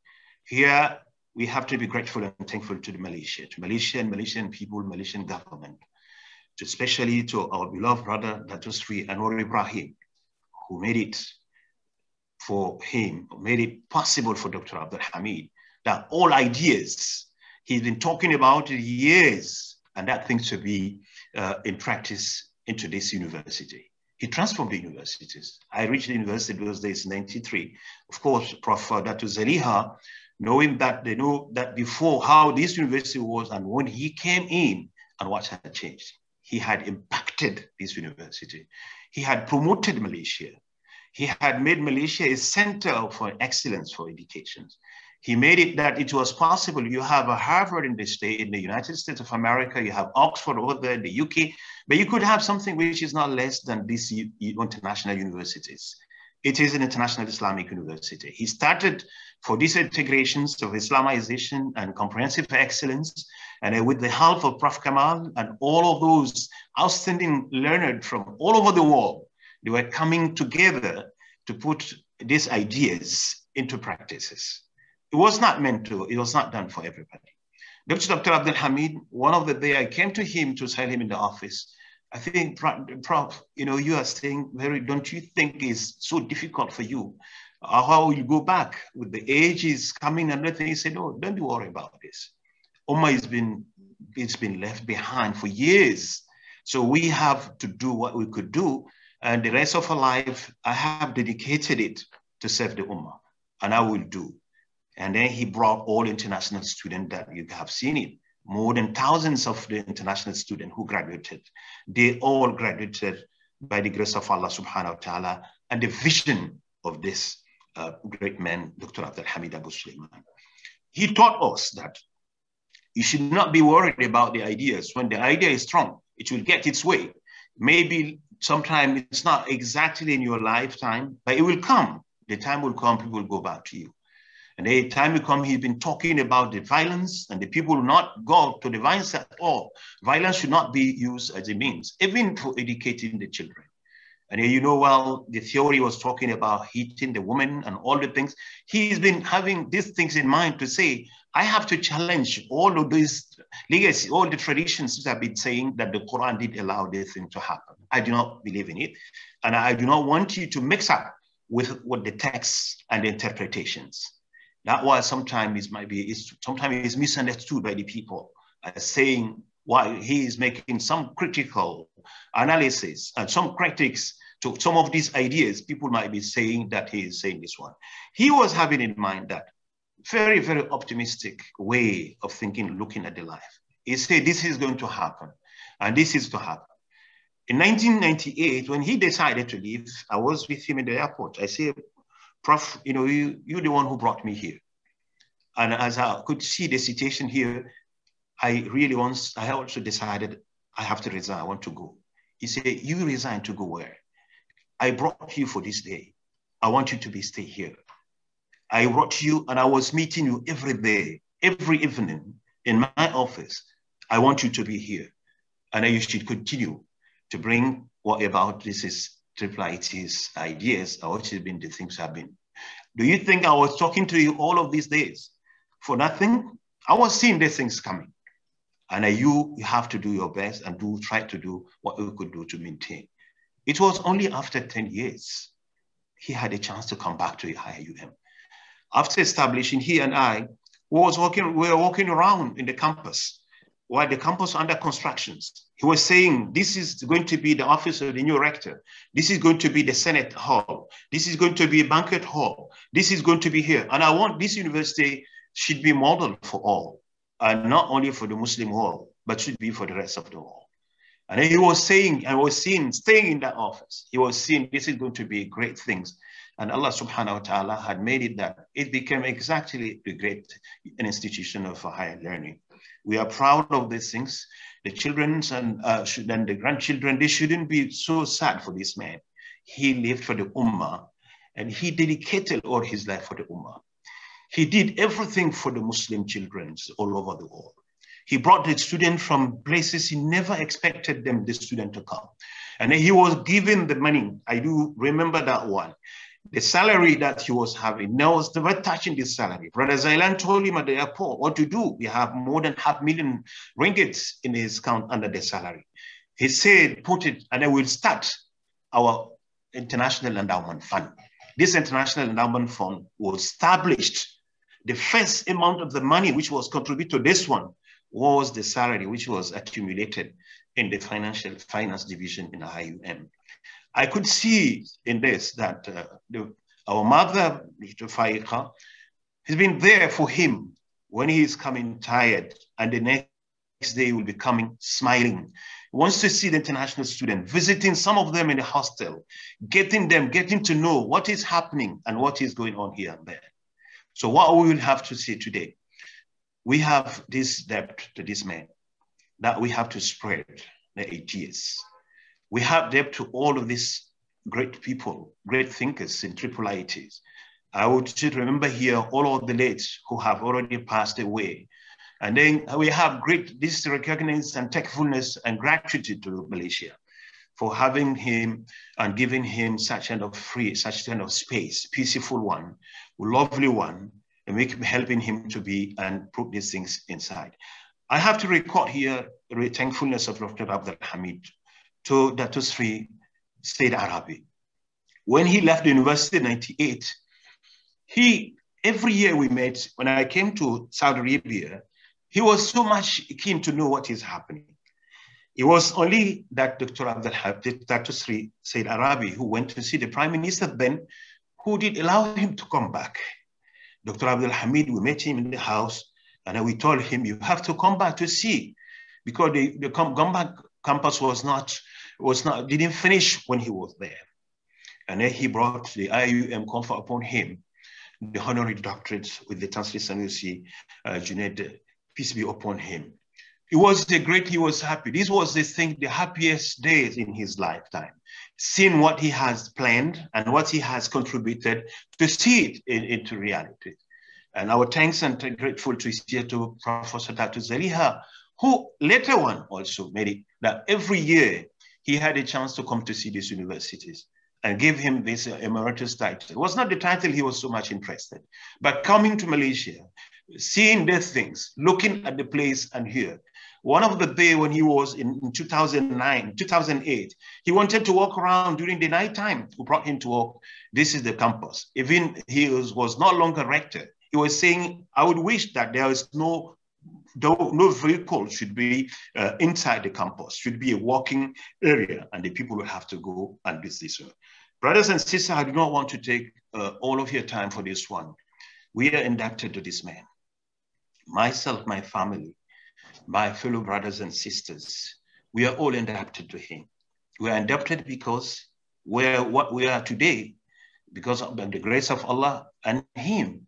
He is the one who gave us the opportunity to get the education, to get the experiences, to learn how to run offices, to learn how to be a good man, to learn how to believe that Ummah has a future, and that future will come no matter what will happen and what will be seen before all yours there.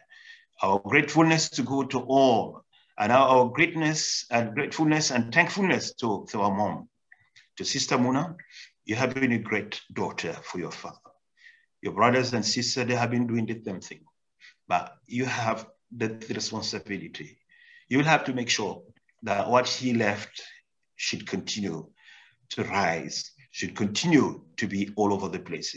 You and I and all of us, all of the students of this great man, all of the beloved of this great man, we have this debt, and Allah subhanahu wa ta'ala will ask us about it. The last things I have to say, in 2016, our last meeting, he was on the wheelchair. I was pushing him.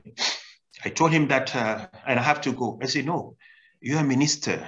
How could a minister can push my wheelchair? I don't want it to do. I said, I'm not minister to you. I'm just a servant. I'm just humble son to you. If I'm minister today, it's because of you. You made me minister. It's not the government or whoever else did it. Because you taught me how to behave and how to become where I am today.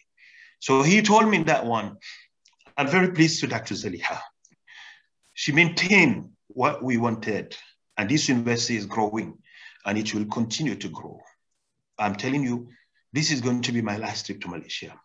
I told him, don't say this to Prof. I say, I'm telling you, I will not be able to come here anymore to this place. I told him, you will come. I will keep coming and this there. I said, I'm just saying that one. Okay, forget about it. When I'm going to write my My biography, I will say to the people one day, a minister was pushing my wheelchair. I said, no, you just say a son that you educated him, you helped him, you gave him all of the opportunities. I was not only the only international staff, international student that place that you provided me. I will finish this one by saying, as Prophet Muhammad said, إن الله لا يقبل العلم انتزاعا ينتزعه من الناس ولكنه يقبض العلم بقبض العلماء حتى إذا لم يبقي عالما اتخذ الناس رؤوسا جهالا فسئلوا فأفتوا بغير علم فضلوا وأضلوا أو كما قال صلى الله عليه وسلم. God is not snatching the knowledge from us as we might be thinking he wants to snatch it that the way he did. But he is snatching the knowledge. He's snatching the knowledge by the departure, by the demise, the death of the great scholars. The scholars over here, not only the religious scholars, great thinkers, people who have impacted. You have Prophet Ali Al-Albani, Dr. Jabir Al-Alwani, Dr. Jamal Barzanji, Dr. Ismail Farouqi, and then you have all of those great people who impacted their time and who contributed. And then today we are having the founder and the person, the real thinker, the big one, the greatest one, with Dr. AbdulHamid. We are today inducted, and I will have to work harder to pray for the rest of, for the peace. May Allah subhanahu wa ta'ala accepted him and granted him the paradise. Muslim children, Muslim Ummah has lost a great man, but never lost his thoughts. And the thoughts will stay, and they will have to stay. And they will have to do what we could do to make sure that the thoughts will last forever. Thank you to you all, for all of you. Thank you to Malaysia. Thank you to Indonesia. I love Indonesia so much. And thank you to Jordan, to all of these places, to Saudi Arabia, where he was born and where he was always, just talking about Mecca and the people of Mecca and how he loved this land. So thank you very much, Sister Muna, and your brothers and sisters, for helping him to be buried in Mecca. This is a great chance and it's a great sign. May Allah subhanahu wa ta'ala forgive him and accept him. Our condolences to you, our mom, Faiqa, my children, my wife, sending to you your condolences. You were to us a mother. You accepted us. You invited us so many times in the house. We're nothing that day, those days. We're just a simple human being, but you provided us with the kindness, with the love. May Allah subhanahu wa ta'ala bless you. Bless your daughters, your sons, and all your grandsons. And may Allah subhanahu wa ta'ala give quick recovery to our beloved father, Dr. Ahmed Chutunji, Dr. Hisham, Dr. Umar Kaswili, Prof. Fatih Melkawi, and others, and to you, Dr. Manzoor Alam. Thank you for being so kind. Thank you for keeping these things. We are grateful. May Allah forgive all of us and bless you all. Assalamu alaikum wa rahmatullahi ta'ala wa barakatuh. Thank you, Dr. Qutb Mustafa Sanu, for being very sincere to your teacher and mentor. And you made it clear that he could bring out the best out of a human being. He could build personalities, institutions, and I can say he could shape the future of the humanity. I wish that all his students, they keep on striving on the same path and keep guiding people and taking them to future in a better way and make the world a better place to live. Allah bless you. Now in the list I have myself, so I skip it for the moment. We have one of the very senior scholars and professors from India, Professor Zad M. Khan with us. He is the Secretary General of Institute of Objective Studies, and Dr. AbdulHamid AbuSulayman. He had a lot of concern about the development of academics and research here in this part of the world for the benefit of humanity.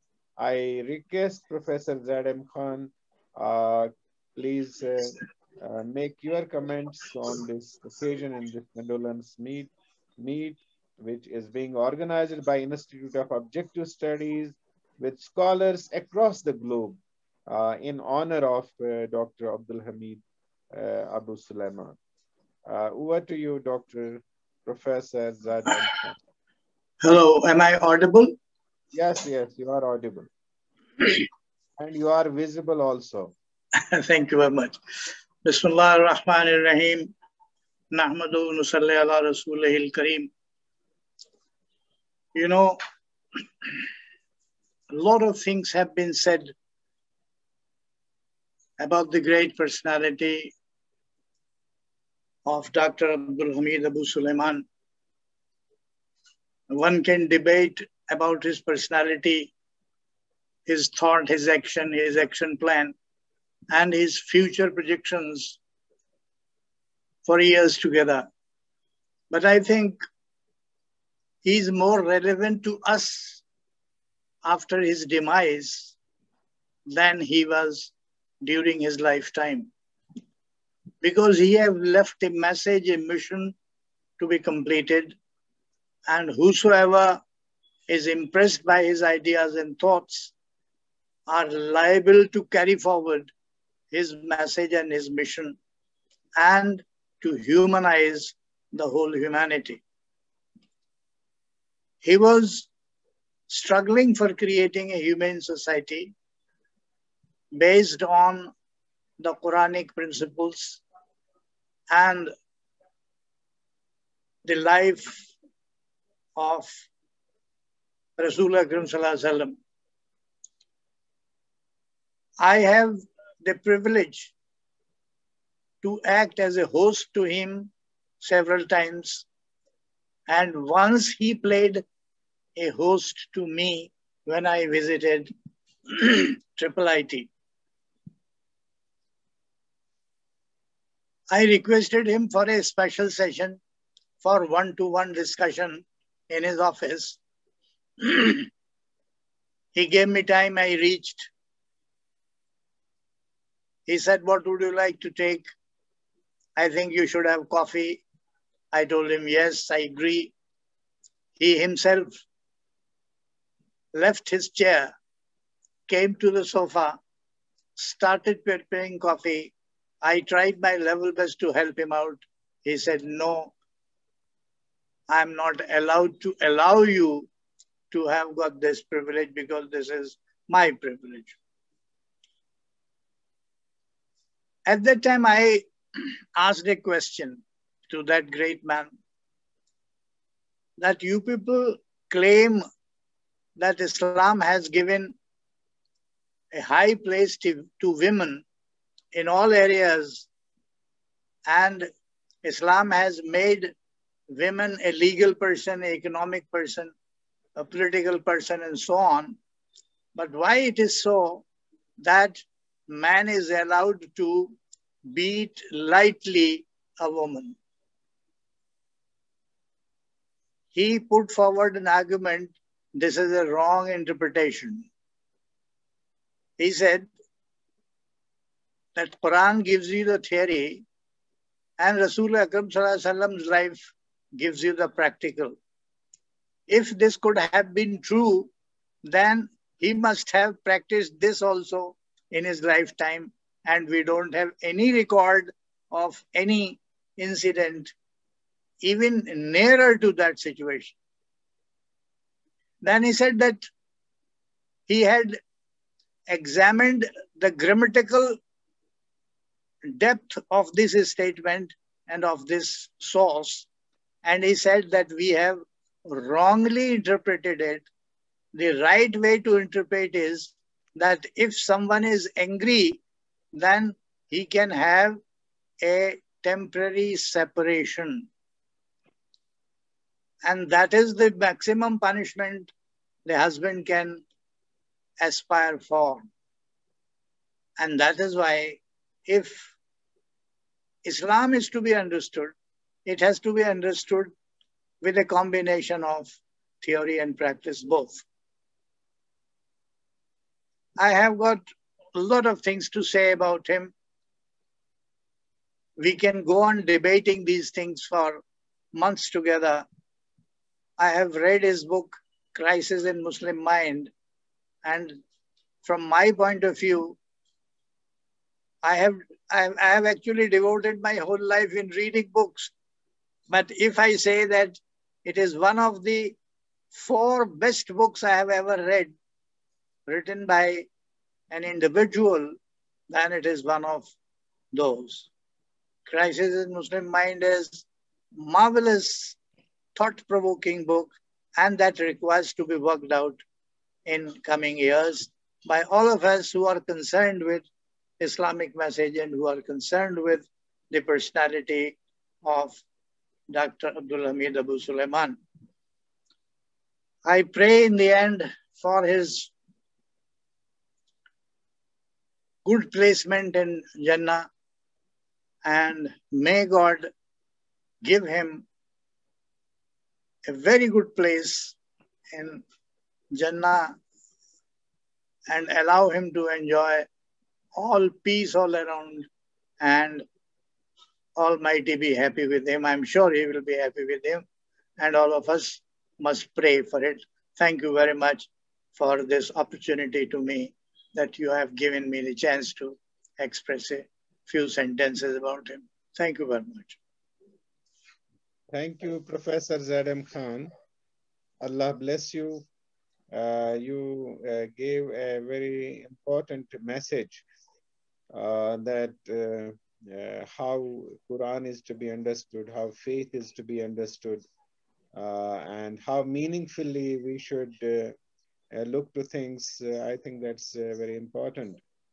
And you prayed for his best place in the paradise. I shall also add to that prayer one thing, that God make people understand the mind and faith and understanding of Dr. AbdulHamid AbuSulayman. Make his vision clear to the people for whom he endeavored throughout his life. He was restless throughout his life, preparing people, students, and institutions for that purpose. May that mission go, may that legacy survive. Ameen. Now we have with us another great scholar from India, Professor Dr. Hasina Hasha. She is a geographer and she is Assistant Secretary General with the Institute of Objective Studies and knows many things about Dr. AbdulHamid Ahmed AbuSulayman, and is very enthusiastic about all what he was communicating, transmitting to generations. And now I invite Professor Hashia, please give your comments on this occasion of this condolence meet in memory of Dr. AbdulHamid AbuSulayman. Professor Hashia. Bismillahirrahmanirrahim. Assalamu alaikum to all. I knew late Professor AbdulHamid AbuSulayman through Institute of Objective Studies, New Delhi. He visited India and also IAS several times, and during his first visit, no, it was not first visit, I think it was his second visit in 2001, Mrs. AbuSulayman was also with him. I met her. They were staying in the Surya Sofitel Hotel nearby Jami Millia Islamia and Institute of Objective Studies. I met her, and along with other ladies, 3-4 ladies from Institute of Objective Studies, I accompanied her to visit the historical places in Delhi. We were together for the whole day, and on the same day, in the evening, I met Dr. AbdulHamid AbuSulayman Sahab, and he talked to me. This was my first interaction with him. I found him. After talking with him, he asked me about my university, about the educational system in India, about the activities of the IAS. Then I found him a humble human being, a great educator and a reformer. I had enough knowledge about the Allama Iqbal, the great poet of the East. I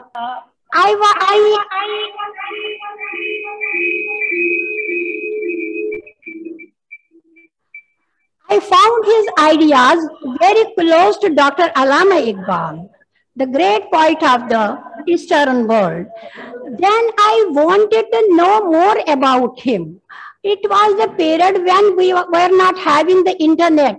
We were not having the Google searches and etc. because these technological advancements were not available at that time. Then I consulted the library of Institute of Objective Studies and I found some material there. I read that material. After some time, we met the chairman of Institute of Objective Studies, Dr. Mohammad Manzoor Alam. He gave us a set of certain books of Professor AbdulHamid AbuSulayman Sahab, and I read those books. I think it was a set of 7 or 8 books, and there was one book, Crisis in Muslim Mind. After reading these books, I came to know a very broader meaning of education. What the education is, it is not only the learning the facts, but it is the training of minds. It is the training of minds to think what is the meaning of our existence, why we have come to this world. So I tried to know more and more about him. I found him an open-minded scholar, great scholar, educator, and in every book there was a message. There is a message. There is an awakening call for Muslim Ummah. And after that, I came to know his concept of Islamization of knowledge. So I will say true, he was truly the father of Islamization of knowledge movement. Then in September 2016, there was a global Muslim Women's Summit in IAUM, Malaysia, under the rectorship of Professor Zaliha Kamaruddin and convenorship of Professor Kamar Onaya. I got the chance to attend this great summit. On this occasion, Professor AbdulHamid AbuSulayman Sahab was fascinated. He was felicitated by IAUM for his great contribution to the IAUM.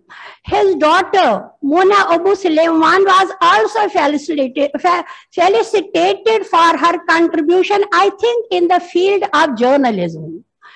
During this occasion, I got time to meet and interact with this great man. He inquired me about the IAS. It is working. He told me, he asked me how is IAS going on, and he also told me about his association with the chairman IAS, Dr. Mohammad Manzoor Alam Sahab. After that, on the whole, I found him a man of many dimensions, a visionary, a philanthropist, a great thinker, a thought leader, an institution builder, because he has established many institutions. He was instrumental in establishing there's institutions in USA, in Saudi Arabia, in Malaysia, and the great IAUM in Malaysia.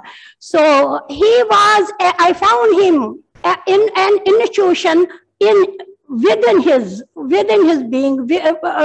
him, due to his critical thinking and progressive outlook. He was able to make IAUM as one of the best educational institutions of the world. And due to his deep understanding of the need for Muslims to develop a new way of thinking. He took the challenge to make IIM as an agent of change. According to him, education and proper upbringing of the new generations of Muslims must be the first concern to change the mind and break the psychological changes, the psychological chains that have bound Muslim Ummah for several centuries. With the demise of this great man, Muslim world has lost a great thinker, a reformer, a thought leader, and a wonderful person with great mission who tried to reform Muslim minds. I request Institute of Objective Studies to continue his legacy, to continue the legacy of this great man, and his movement of Islamization of knowledge should be brought forward, and it must be kept alive in all levels.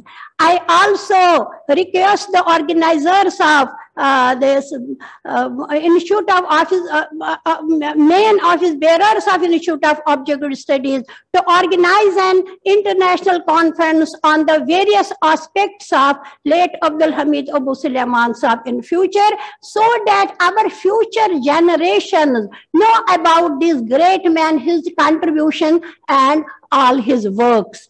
Lastly, I pray to Almighty Allah to forgive his shortcomings and accept his all contribution, his academic, administrative, reformative, and other, and make every step of his good deeds as Sadaqah Jariyah and grant him highest place in Jannatul Firdaus. This was these were my views. Thank you so much. Wa akhiru da'wana and alhamdulillahi rabbil alameen. Thank you, Professor Hashia, for your very emotional presentation, and then presenting some of the facets of the personality of Dr. AbdulHamid AbuSulayman. Now I have with me one of the very fine scholars, and I have only one edge which I would like to say. I am his elder brother. Otherwise, he's very dear scholar. I mean, he is Professor Dr. Hamidullah Marazi, Hamid Naseem Rafi Abadi. He is Professor and Head Department of Religious Studies, Central University, Kashmir. And he is very renowned and very motivating, and he has also shaped many lives in his career. He's too much giving heart to his students. I invite him. I think he will be very good to comment on the occasion and present some facets of the personality of Dr. AbdulHamid AbuSulayman. Over to Professor Dr. Hamidullah Marazi. Hamid Saab. Am I audible? Yes. Okay. And we. Thank you, Professor Abdulhamid Saab. First of all, I am very thankful to Institute of Objective Studies, especially Dr. Abdulhamid Saab, for giving me a chance to speak on an epoch-making personality of our time. AbdulHamid AbuSulayman, Rahmatullah, I have seen him only once in 2007 in a conference of iOS New Delhi. And I found a top-house scholar speaking in the language of Ibn Khaldun. Sometimes more than Ibn Khaldun, let me say it. Maybe not an exaggeration. Ibn Khaldun has talked about Asbiya, but AbdulHamid AbuSulayman has talked about Asala. A very, very new concept he has brought for first time by him only and no one else so far.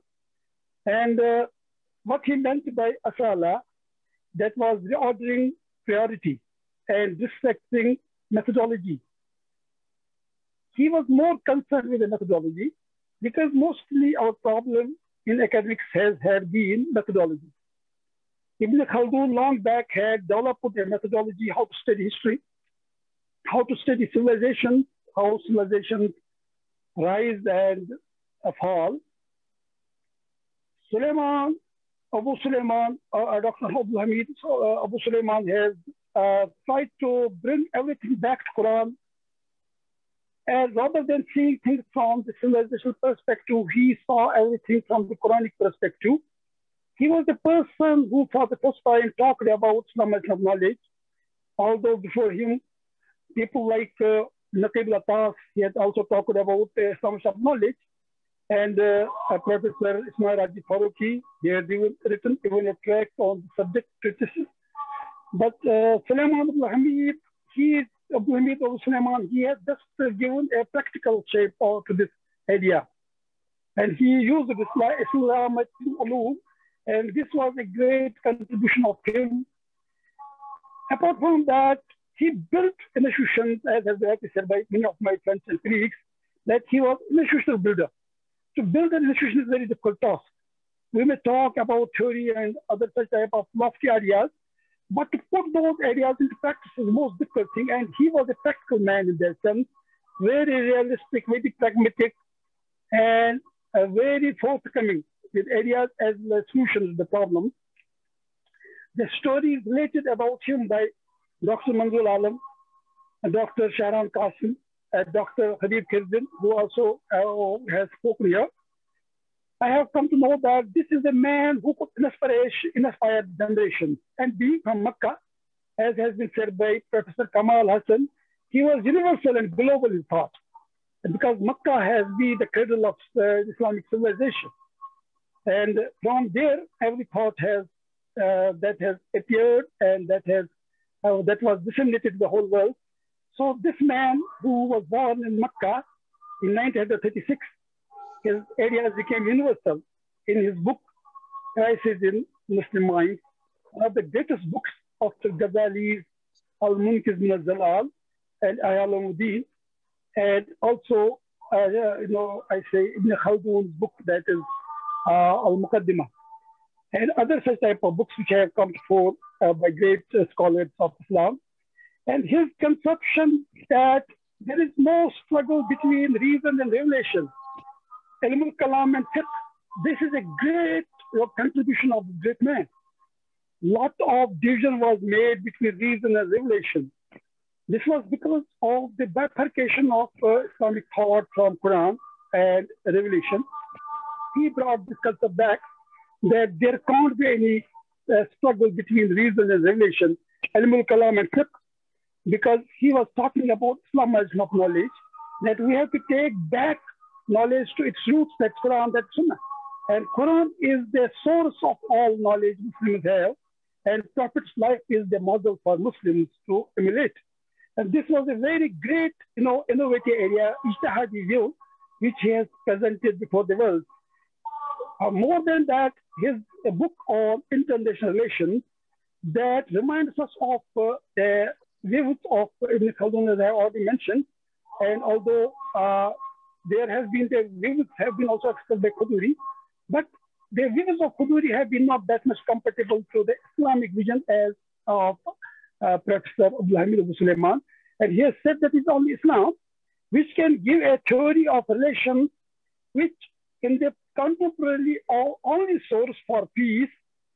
And because these all views of Islam, teachings of Islam talk about the common origin of man and common origin of the human destiny.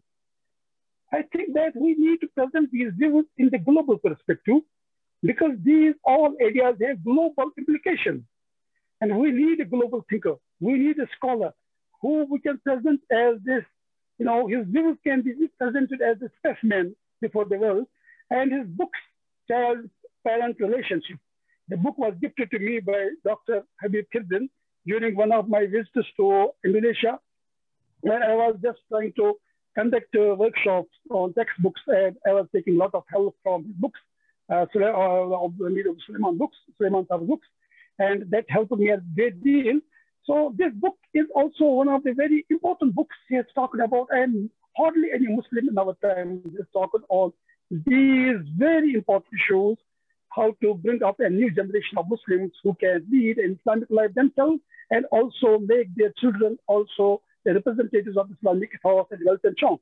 So these all factors taken together, and the views which have been presented by great scholars, starting from Kamal Hassan Saab, and from Fatim Al-Kawi and Dr. Manzoor Alam and Dr. Habib Khizrit and Abu Talib and others, I can say that let us make this man as a specimen for our scholars of modern times and make his thought model thought for others, and have institutions on his work to be built. And because there is a lot of scope in his thought for institution building in modern times. And one point which I will end with that, as has been said by Maulana Maududi in one of his articles, had Shahullah Dalvi been born in West, he would have been made by the Western people as an institution.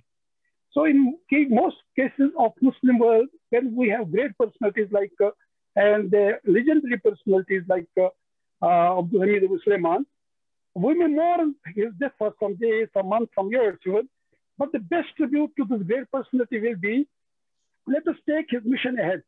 And the people who have been working with him, among them, we have Jabir Alwani, and there are lead people also, and especially Ismail Raji Faruqi. Let us make his mission the mission of our life, and make this idea of integration of knowledge, Islam of knowledge, to push into a universal movement. Because this is the only solution to the problems of Muslims if we really want to live a respectable life in the world, to have knowledge based on our own resources rather than emulating just blindly, as we have been doing in most cases. And Islamic University of Malaysia and International Islamic Thought can just sponsor this movement worldwide. And at every part of the world, we need to have knowledge, and work should be taken ahead. And especially his emphasis was always on writing of textbooks. And let us have more attention towards writing textbooks so that his dreams are realized in letter and spirit. And that can be the best tribute to this great soul, because these people inspire generation. Now it is the duty of the people whom they have left behind, apart from great family, our sister Mona and his other relatives, all of us who are his children, I should say, children, biological children. It is our duty to take that mission to its logical conclusion and contribute our lot to separate that message to the whole world, and also add more on the areas he has present knowledge and make experiments with his great theories. So with these words, I once again feel my gratitude towards the Institute of Public Studies, Dr. Manzoor Alam, and I am also very thankful to Dr. Abdul Awani Saab and my sister Hasina Asha and all others, and Dr. Habib Khizrit and others who are here, and they enlightened us by their great ideas and inspiring ideas, especially those great people who have seen Professor AbdulHamid AbuSulayman, and they have related their experience. Thank you very much. May Allah make his soul rest in the peace and give him the best stations in paradise. Thank you.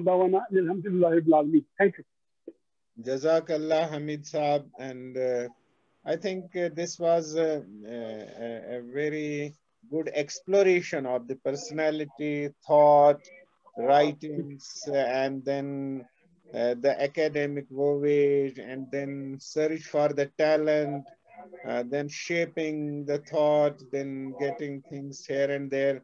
A great man is presented all around in all that. And I think things should not be lost. Persons are also very important. Knowledge is important, thought is important, ideas are important, but they are reflected in a personality.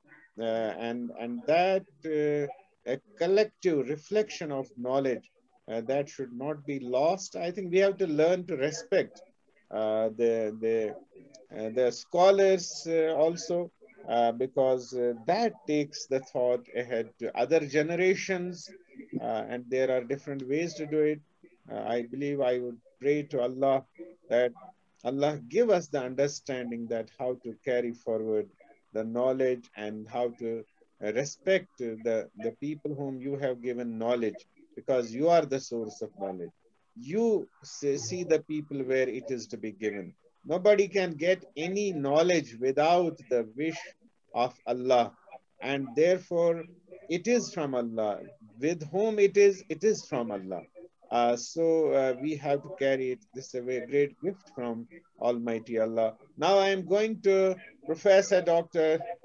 Jamil Farouqi, who has been formerly with Kuliya of Islamic Revealed Knowledge and Human Sciences at IIU Malaysia. And I think avoiding any details about his career and best performance, I request Professor Jamil Farouqi Saab to kindly come forward and speak to us your mind on the heavenly departure of Dr. AbdulHamid AbuSulayman. Over to Thank you, brother. Dr. Jamil Farouqi. Bismillahirrahmanirrahim.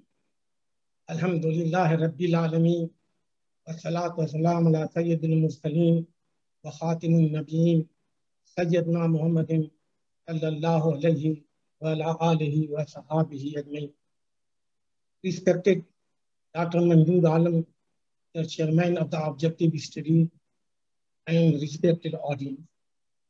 It is the saddest event that Professor AbdulHamid AbuSulayman, an eminent scholar, a distinguished educationist, a noted reformer, and illustrious man of knowledge, is not with us. He met his Lord.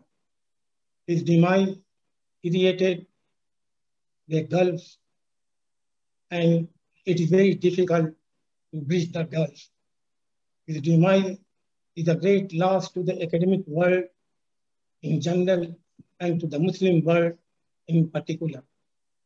He is such type of person about which Allama Iqbal said that after great difficulty, a man of vision comes into being.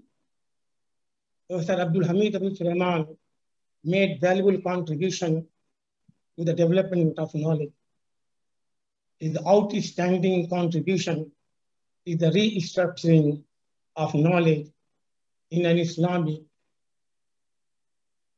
normative and epistemological framework. He developed the idea in 1980, and since then, he devoted his life to develop the idea, promote the idea, and made it a practical, and made it practical. AbdulHamid AbuSulayman studied Muslim situation in detail. He observed it minutely and found that the pathetic situation of Muslims is due to the fact that they fail to develop knowledge in context of modern problem and modern development of knowledge. Muslims are now the consumer of knowledge. They are not the producer of knowledge. And if a community is not the producer of knowledge, it always remains under the domination of others. The same case is with Muslims. If we study Muslim society, we find two types of persons and two types of intellectual and scholars. One is expert of traditional knowledge, but they're not equipped with modern knowledge, strength, and methodology. The other group is expert of modern knowledge, but it is not equipped with the traditional knowledge. As a matter of fact, we find differences in the mindsets of Muslims. And sometimes it also creates contradiction in meeting the new challenges of modern time. The need is that both types of knowledge should be integrated into one and develop a comprehensive system that shall be able to produce good Muslim and best professional. For achieving this noble goal, AbdulHamid AbuSulayman was very much interested to develop International Institute of Islamic Thought and invited famous scholars to produce relevant literature and develop knowledge in an Islamic perspective. The Institute produced high standard of books that inspired young generation to study Islam in new perspective. The Institute has also started to publish an international journal of Islamic thought, which became very popular within a short time and considered an important reference journal to study Islam and Muslim society.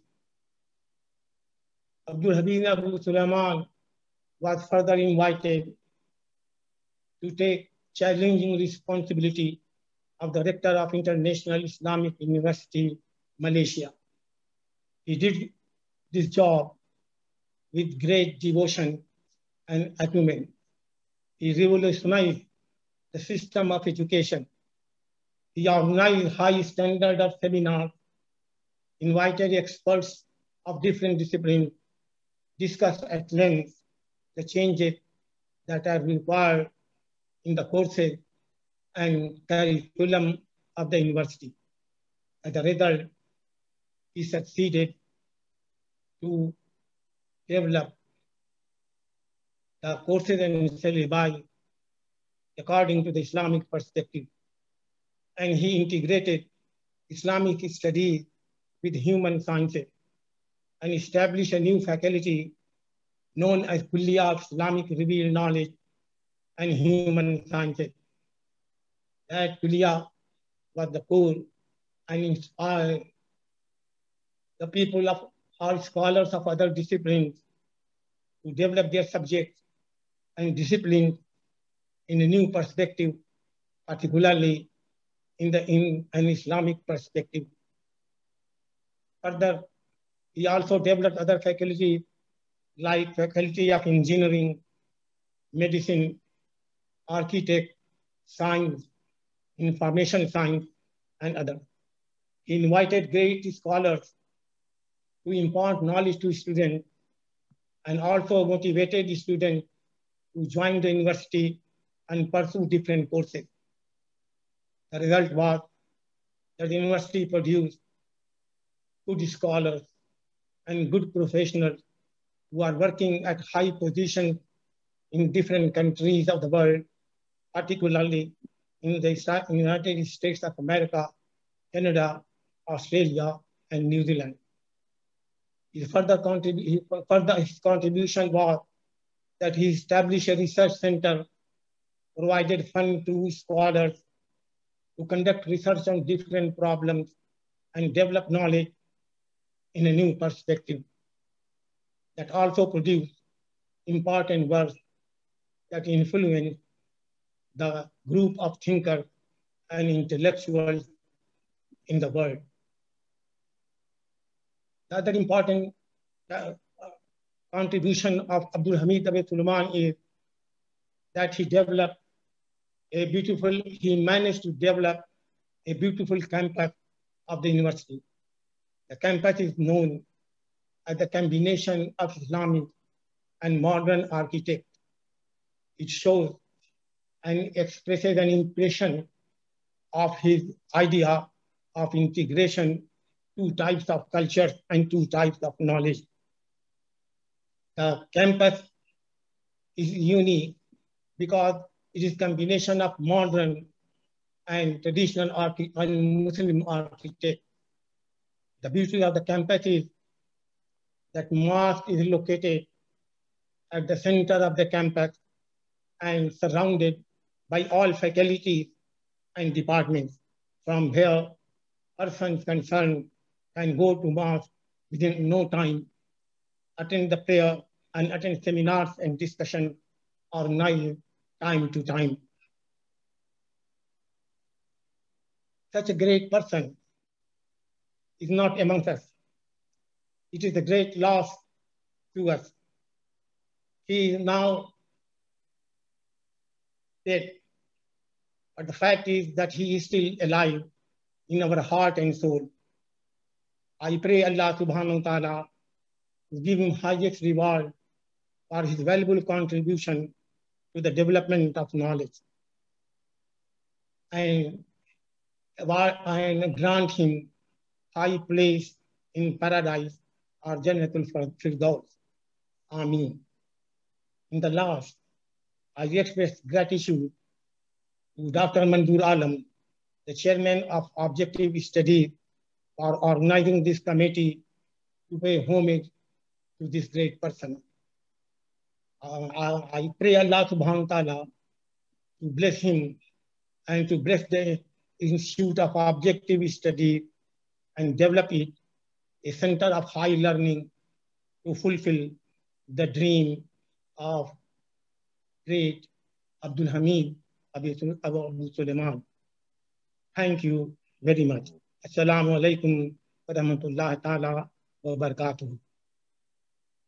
Jazakallah, Professor Jamil Farooqi Saab, for your description of this great personality in your own way, as you have observed him in the university itself, through his writings and sayings, and through his campaigns and all efforts, and also giving good wishes to the Institute of Objective Studies and to Chairman.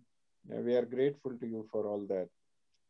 Now we have with us a very fine scholar who is keenly watching the developments in economics, in technology, in finance, in politics, and all that with very great keenness, and especially with the developments at UN, like Sustainable Development Goals, and we have a great expectations also from him for many reasons, and I think he is trying to get to all that and come up as the best in this academic world and contribute a lot in future.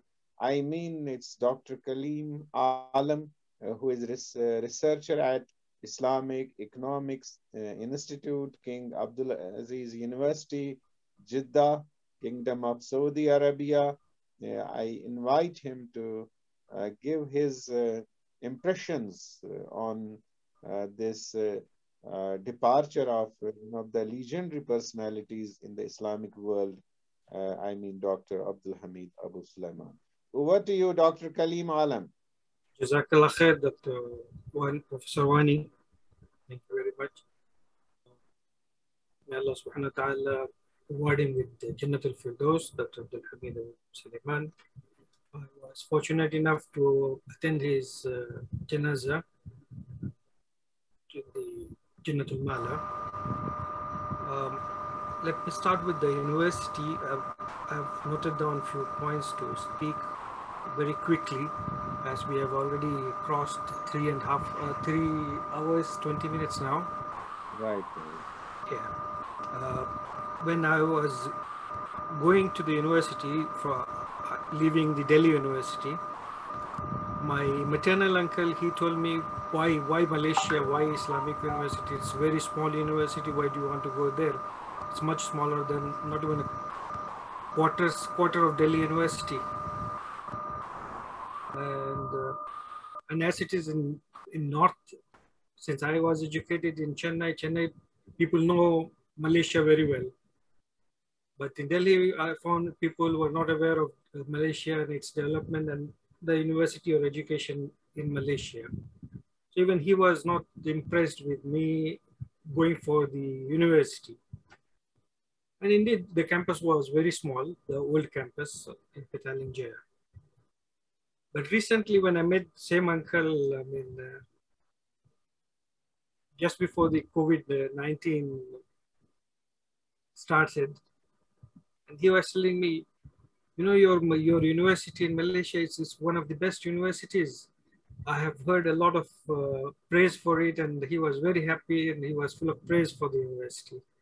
So this contribution goes to Dr. AbdulHamid AbuSulayman from building up this reputation of the university and its campus. I mean, I was fortunate enough to see both the campus. I mean, it was in my period when the transit took place, and we moved from old campus to new campus, and the way the campus was developed and his dedication. So big praise for his contribution goes to AbdulHamid AbuSulayman. And coming from India at that time, I mean, when it was the first day or the second day when we were going for the lunch, I mean, at the old campus. Dr. Jamil Faruqi Sahib is here. He knows we used to have the lunch on the campus side where all people would be stand in the queue. And I found Dr. AbdulHamid AbuSulayman also standing in the queue being a rector, which was something very odd for us. From India, it is unexpected of the Vice Chancellor to stand in the queue and take his food and then go and eat. So that shows his humble personality. I mean, it was. I went to him. I told him, I mean, you can come to the front. He said, no, everyone is equal here. So let me stand. So that was another something different, which he was. And there was some crisis when I mean, the first semester when I was in Malaysia, I found a lot of things which took place in that period. The one very difficult thing was IIIT office was burnt by some students. They were not happy with it, and but the way he handled it, alhamdulillah, without expressing too much of anger, and very smoothly he managed it. He came to the campus late at night and everything was managed. And that, I mean, as we have been hearing the way he was dedicated to the university in some of the talks, I mean, people also called him saying that, I mean, his wife saying that he is married to the university itself. So that was his dedication to the university. And one of the thing which I remember was I mean, in our university, we normally never used to, I mean, the boys or girls will not shake hands. So once he was presenting a prize, a certificate, and his daughter was receiving the certificate. And then suddenly she forwarded her hand for a handshake. and we could see that he was suddenly surprised what to do. Then he shook the hand and everyone clapped it. So it was, and I remember him always, the only thing I remember him is his smiling face. That is in my mind every time. Whenever I remember him, his smiling face is there in front of me. And in 2010, I think, when he was in India to record some of the, for the future generations, the video recording, I had the opportunity to be with him for some time. So he was saying the only thing he regretted was not being able to personally execute was the course in parenting. And mashallah, in 2013 or 14, I think, he with Dr. Umar Talib and Dr. Hisham Talib, they brought out the book on parenting, which is another very good book. And I appreciate International Islamic University for proposing to name the Islamic revealed knowledge after him, inshallah. May Allah reward him with Jannat al-Firdaus and reward best of both the worlds to his family and children and grandchildren. Thank you. Assalamu alaikum wa rahmatullah. Jazakallah khair, Dr. Kaleem Alam. I would say your the response and your impressions at the moment. They were very important to reflect a thoughtful person, a conscious person about norms, and then at the same time being himself in his deeds as a messenger, not merely a thought leader through his writings and other things. I think these are very notable things, and they explore one of the very important aspects of the personality of Dr. AbdulHamid Ahmed AbuSulayman. We are grateful to you for your contribution to this condolence meeting. And I think with that, we completed this having responses and contributions at the moment from various speakers. You know, I can say from all what you said about this Dr. AbuSulayman's being in IIU Malaysia. I think that, you know, when he was there, it did really add to the, you know, bright image of the country in the rest of the world. I think institutions and personalities, they give honor and respect. They add to the honor and respect of a nation. When there is knowledge creation, when there is promotion of thought, when there is promotion of human resource and personalities, then definitely I believe that, and practically it can be seen that because of his being in IIU, its image was brightened and made visible in the whole of the world. And with that, I can say that the image of the country, the whole of Malaysia, that improved in the hearts and minds of the people elsewhere. I think we have to learn a lot from the contributions of Dr. AbdulHamid AbuSulayman, and the task, you know, I think as done by Dr. Muhammad Manzoor Alam in this part of the world. I think it's, of course, definitely he is enjoying his own originality of thought. He is enjoying his own vision and experiences. I would say he may have learned, but he is a contributor also. And he is also, if we will look to the academic and research contribution of this Institute of Objective Studies for the last 36 years, 35 years, we can find out that a lot of knowledge has been created, and in that there have been the contributions in terms of thought, in terms of motivations, in terms of incentives from people across the globe. And one of them has been Dr. AbdulHamid AbuSulayman. And that's how we must appreciate his personality. And as was suggested earlier, that definitely there will be programs and more exploration of the personality, thought, and contribution of this great leader. As I was also supposed to speak on the occasion, I would not. I have been, you know, requesting different speakers, and then I said few things in between, but I would not like to end this meeting without saying one important thing, that I think a person, when he writes something, writing is very important. One, while speaking also, one is always careful, reflecting his mind. But when one writes, that's with more concern.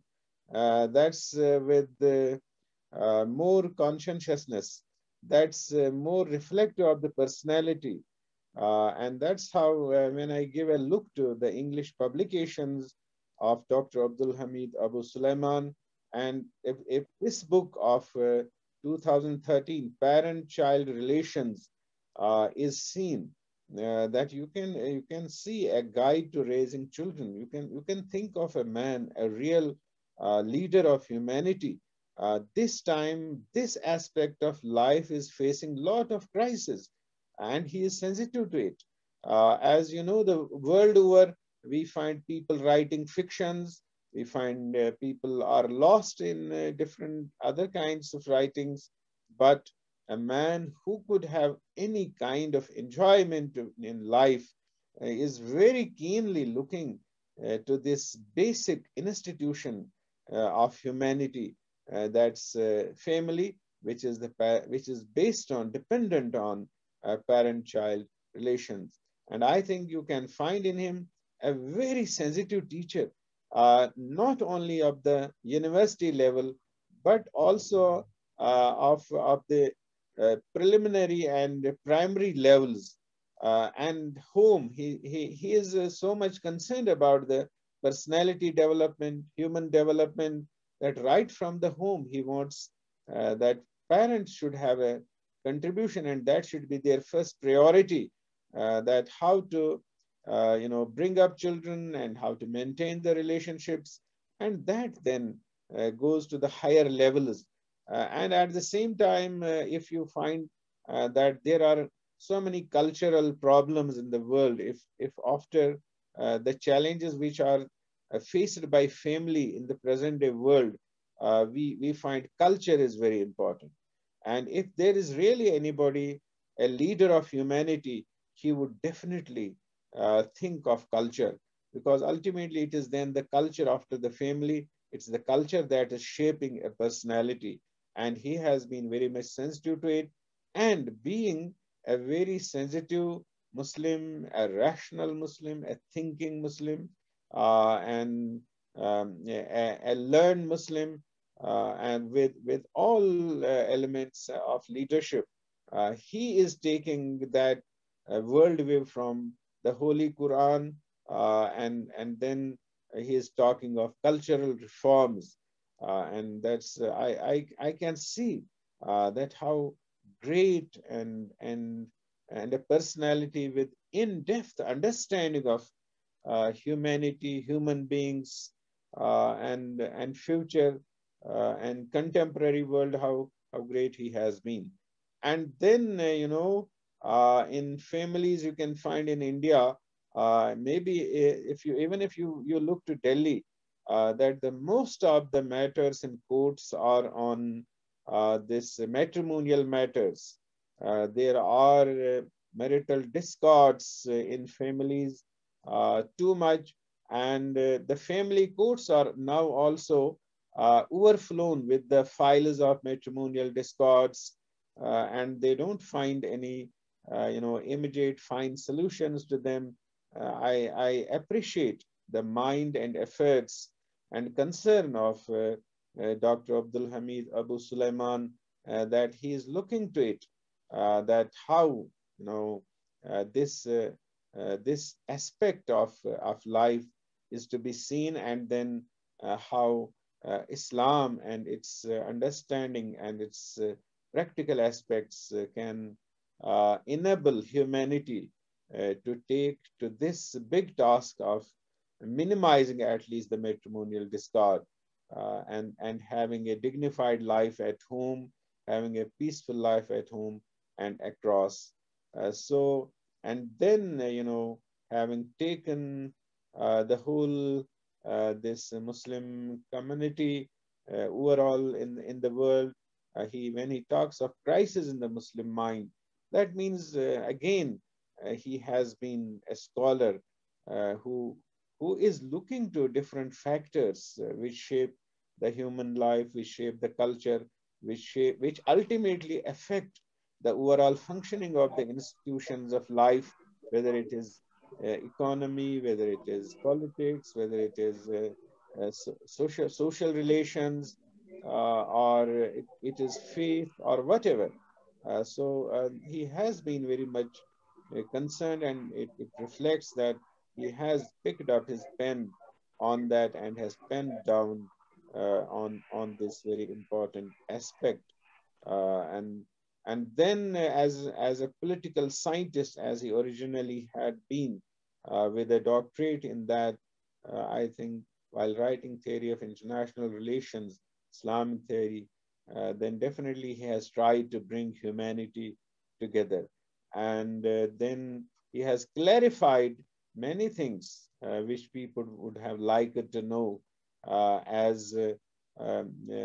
he is very balanced in his writings, and the people have many ideas which have crept into the thought of the Muslims, and then the real vision of Islam has been blurred there. But I think his writings are clarifying many things. But I would like to say that he leaves scope for some other opinion also. I will not say differences or like that. I would say another opinion. It's there, but we, the Muslims of the world and all human beings of the world, we have to learn to appreciate this creation of knowledge, creation of thought, and not to think of it that everything written by another person, said by another person, that should be in full conformity with our opinions. No, we have to see how much in-depth thought, how much rationality, how much reason, how much considerate, and how much influencing the other thought is. And that way I find that AbdulHamid AbuSulayman has been a very great thought leader for the world, and he should be recognized from that way. And on his birth in Mecca and on his journey back to Jannatul Mala, I think that is worth probing, that is worth understanding. And I think there should be a very serious attempt to see what he saw, to understand what he understood, and then also to see that how much we can use that experience, that knowledge, that understanding, because he did look at the world across the globe, and he looked to it not only as a traveler but as a performer. He was a doer. He did it. And that way we find a great guide in him. Definitely he must not have written many things which one would not ordinarily write in his life because of various engagements. But the people who were close to him and his own children, his own progeny, I believe they must pick up their pen or must have the stroke on the laptop and write down the various experiences and whatever they have observed. I would say that will be very much beneficial for the people of the world generally, and in particular with those who are very much concerned for downtrodden, underdeveloped, and especially the Ummah, and that's how we have to go with it. And with this, I would like to thank all those who contributed to this meeting. And the first and the foremost, Dr. Muhammad Manzoor Alam from India, the chairman of the Institute of Objective Studies. He is an inspiration in himself. And I believe that he did definitely contribute in a big way to the research and then to this knowledge creation in the field of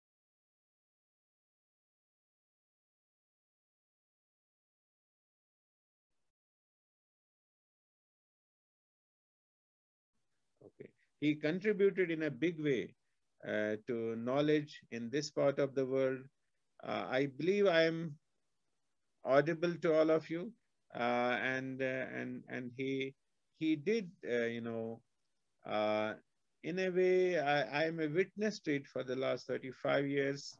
He provided a platform to the scholars across the country, and also definitely to some from other countries, and different university scholars who wanted to write, who wanted to do research and project it.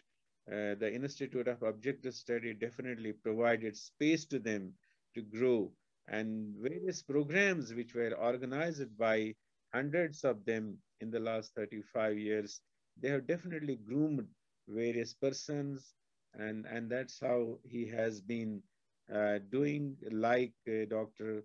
AbdulHamid AbuSulayman. We wish him a long life and contribution to this research and academics in this country.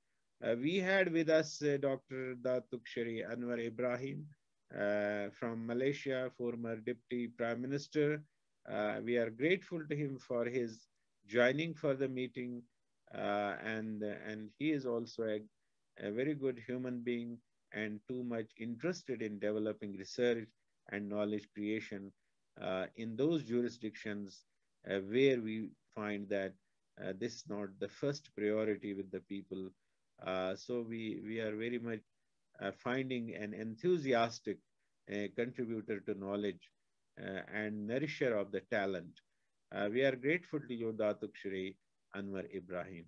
We had with us Dr. Hisham Al-Talib from USA, and he also very, with all emotions, gave his impressions, and we are grateful to you and wish that you continue to contribute for long. We had with us Professor Umar Hassan Kasoli, Senior from Saudi Arabia. We know him for his association with IIIT USA, and for his being a very good medical doctor also, and that way a very good human being and a scholar also. We are grateful to you and pray to Allah that you make great contributions and good contributions to the academics in your career, and may it be too long so that we benefit from your understanding and experience. We had with us Dr. Ahmad Al-Wani, and I don't remember whether he spoke on the occasion or he was not available, but at the same time there was Mr. Siraj Hussain. We are grateful to him for his brief comments. He had to leave, and we are grateful for attending the program to Dr. Ayman AbuSulayman and Dr. Mona AbuSulayman. Definitely we had thought of listening to them, but definitely, we also understand that when our heart is heavy, their heart must also be very heavy. They lost a great father, but let me tell them that they lost him only physically. He is alive. He shall remain alive. His thought shall be a leader. And then you can also be very good contributors to continue his efforts, as we have the concepts of Sadaqah Jariya and other things. Dr. AbuSulayman has his, students and then friends across the globe, and his legacy will be carried forward, and you can also make your contributions to that. Dr. Habib Kirzin from Indonesia, he was very much very objective in his presentations and in his impressions, and very much enthusiastic also, and we are grateful to him for that. Then Dr. Umar Hisham Al-Talib from USA, he was also very much emotional, and we are grateful to him for his contribution to the program. Dr. Zaid Berzenji, who talked of this maqasid, and I think that's a very important aspect, and it's altogether a kind of another method of accessing to knowledge, another way of creating knowledge with purpose, which is not generally done. There is in the world academics for the sake of academics. I think that may remain there, but at the same time, when it's the question of beneficial knowledge, then objectives must be in mind. We are grateful to you, Dr. Zaid Berzenji, for your contribution to the meeting. And Dr. Zaliha Binti Kamaruddin, a former rector of IIU Malaysia, we are grateful to her, and she could tell us that how Dr. AbuSulayman could trace the talent and then nourish it, and then provide the future best human resource to the institutions, to the nations, and to humanity. And like that, we had with us Professor Qutub Mustafa Sanu from Saudi Arabia. I think like Dr. Zaliha, we had him also. He was also very much meticulous about his impressions, and as a student, he did show his sincerity and faithfulness to the great teacher, and I believe that he has made his life a mission to carry forward the legacy of Dr. AbdulHamid AbuSulayman, and that's quite appreciable because it's always very important that if knowledge passes on like a chain, and not only imitative but also with innovation, then it's a very good understanding of one's teacher and teachers and like that. That was very good, and I hope it continues. And then Professor Zadem Khan from India, the Secretary General of the Institute of Objective Studies, he also talked of his meeting, and then the contribution of Dr. AbdulHamid AbuSulayman in motivating and in incentivizing the talent in not only elsewhere but also in India, and his defining of the approach to the understanding of the Quran and Islam. That was a very good contribution to the meeting. We are grateful to you, Professor Zadem Khan, for that. Professor Hasina Hashia, the Assistant Secretary General of the Institute of Objective Studies, they reminded us about the visits of Dr. AbdulHamid AbuSulayman at the behest and to the Institute of Objective Studies, and how he was, a motivator, and at the same time how he was having a great understanding, and then his liveliness, and she compared the thought with that of Dr. Sir Muhammad Iqbal.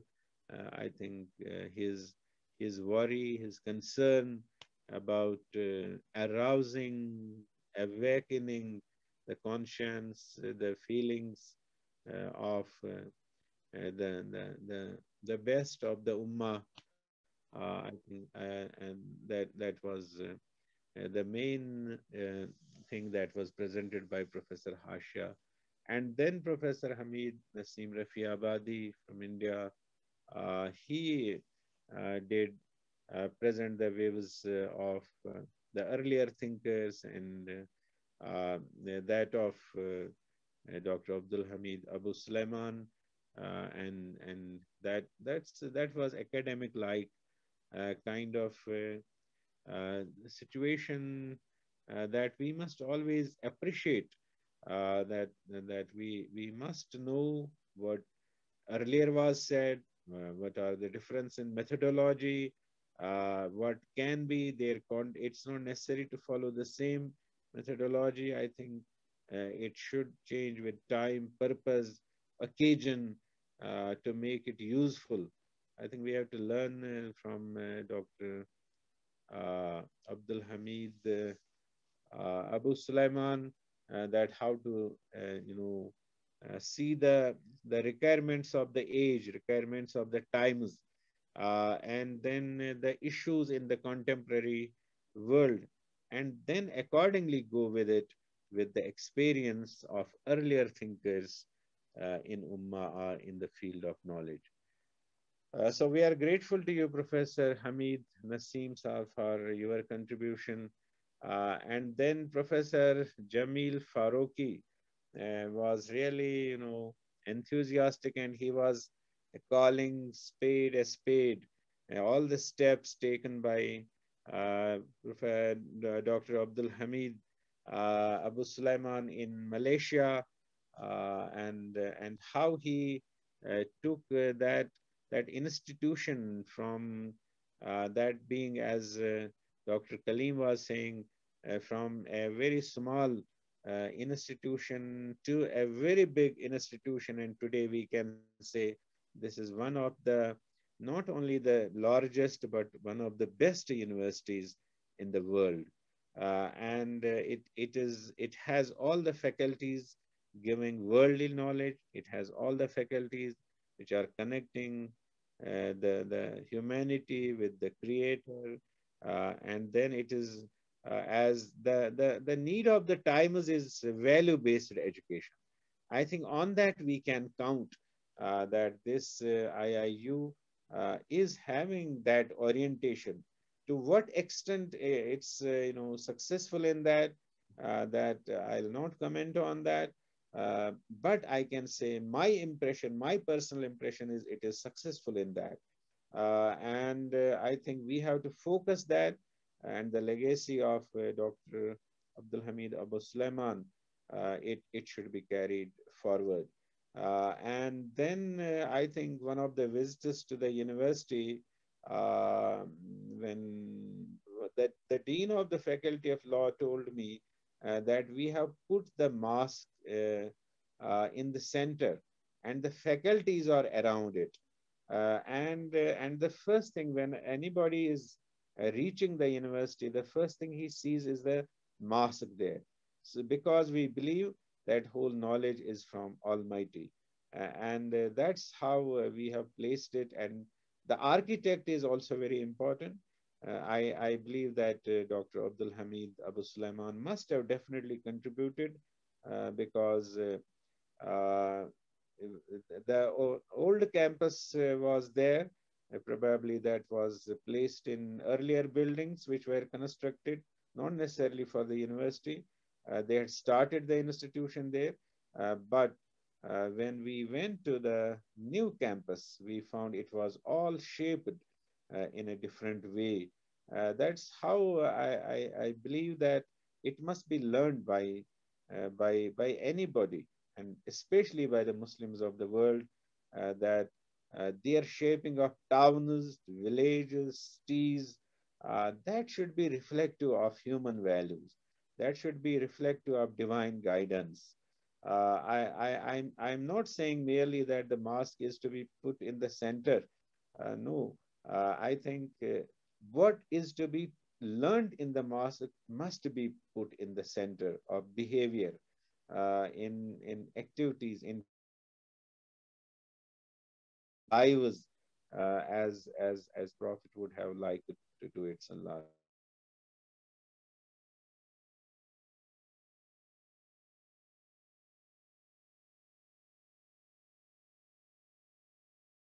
Okay, there are now disturbances in connectivity, and I think that's a message that there has been much time, and I'm grateful to you, Jamil Faruqi Saab, and wish you a long life, and keep making contributions. And then Dr. Kaleem Alam from this King Abdulaziz University, Saudi Arabia.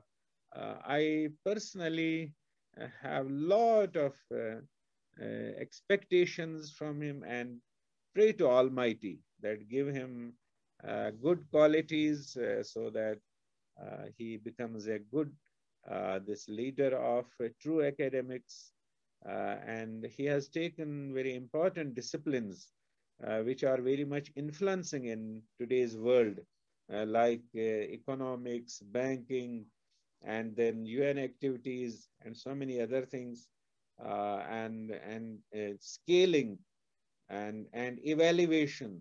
I think he has put himself in a very right that frame, and we pray to Almighty that give him the strength and wisdom to do all that.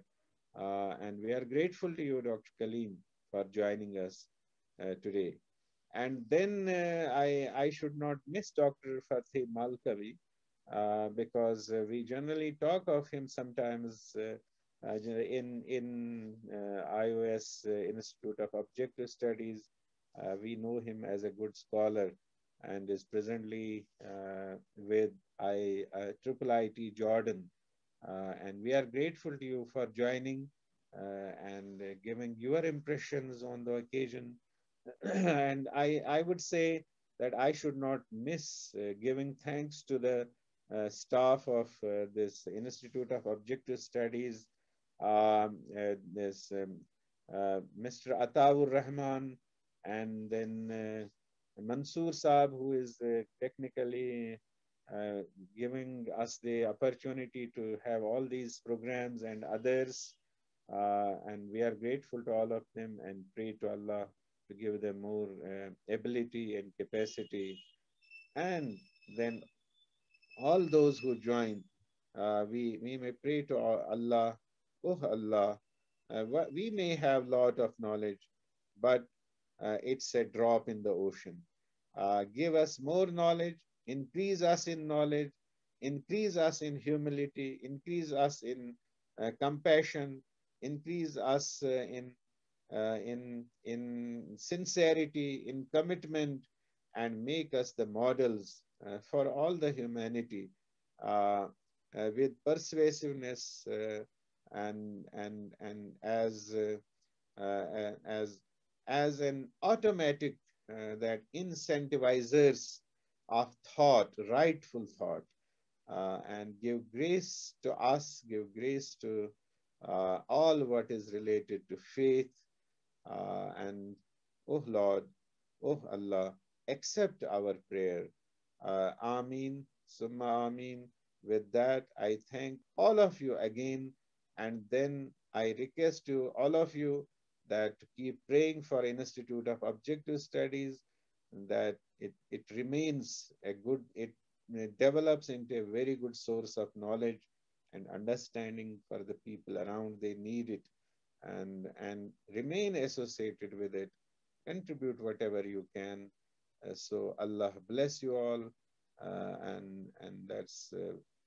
I think with that we have to attend our families also, and we have to many other things to do, and that's the reality of life.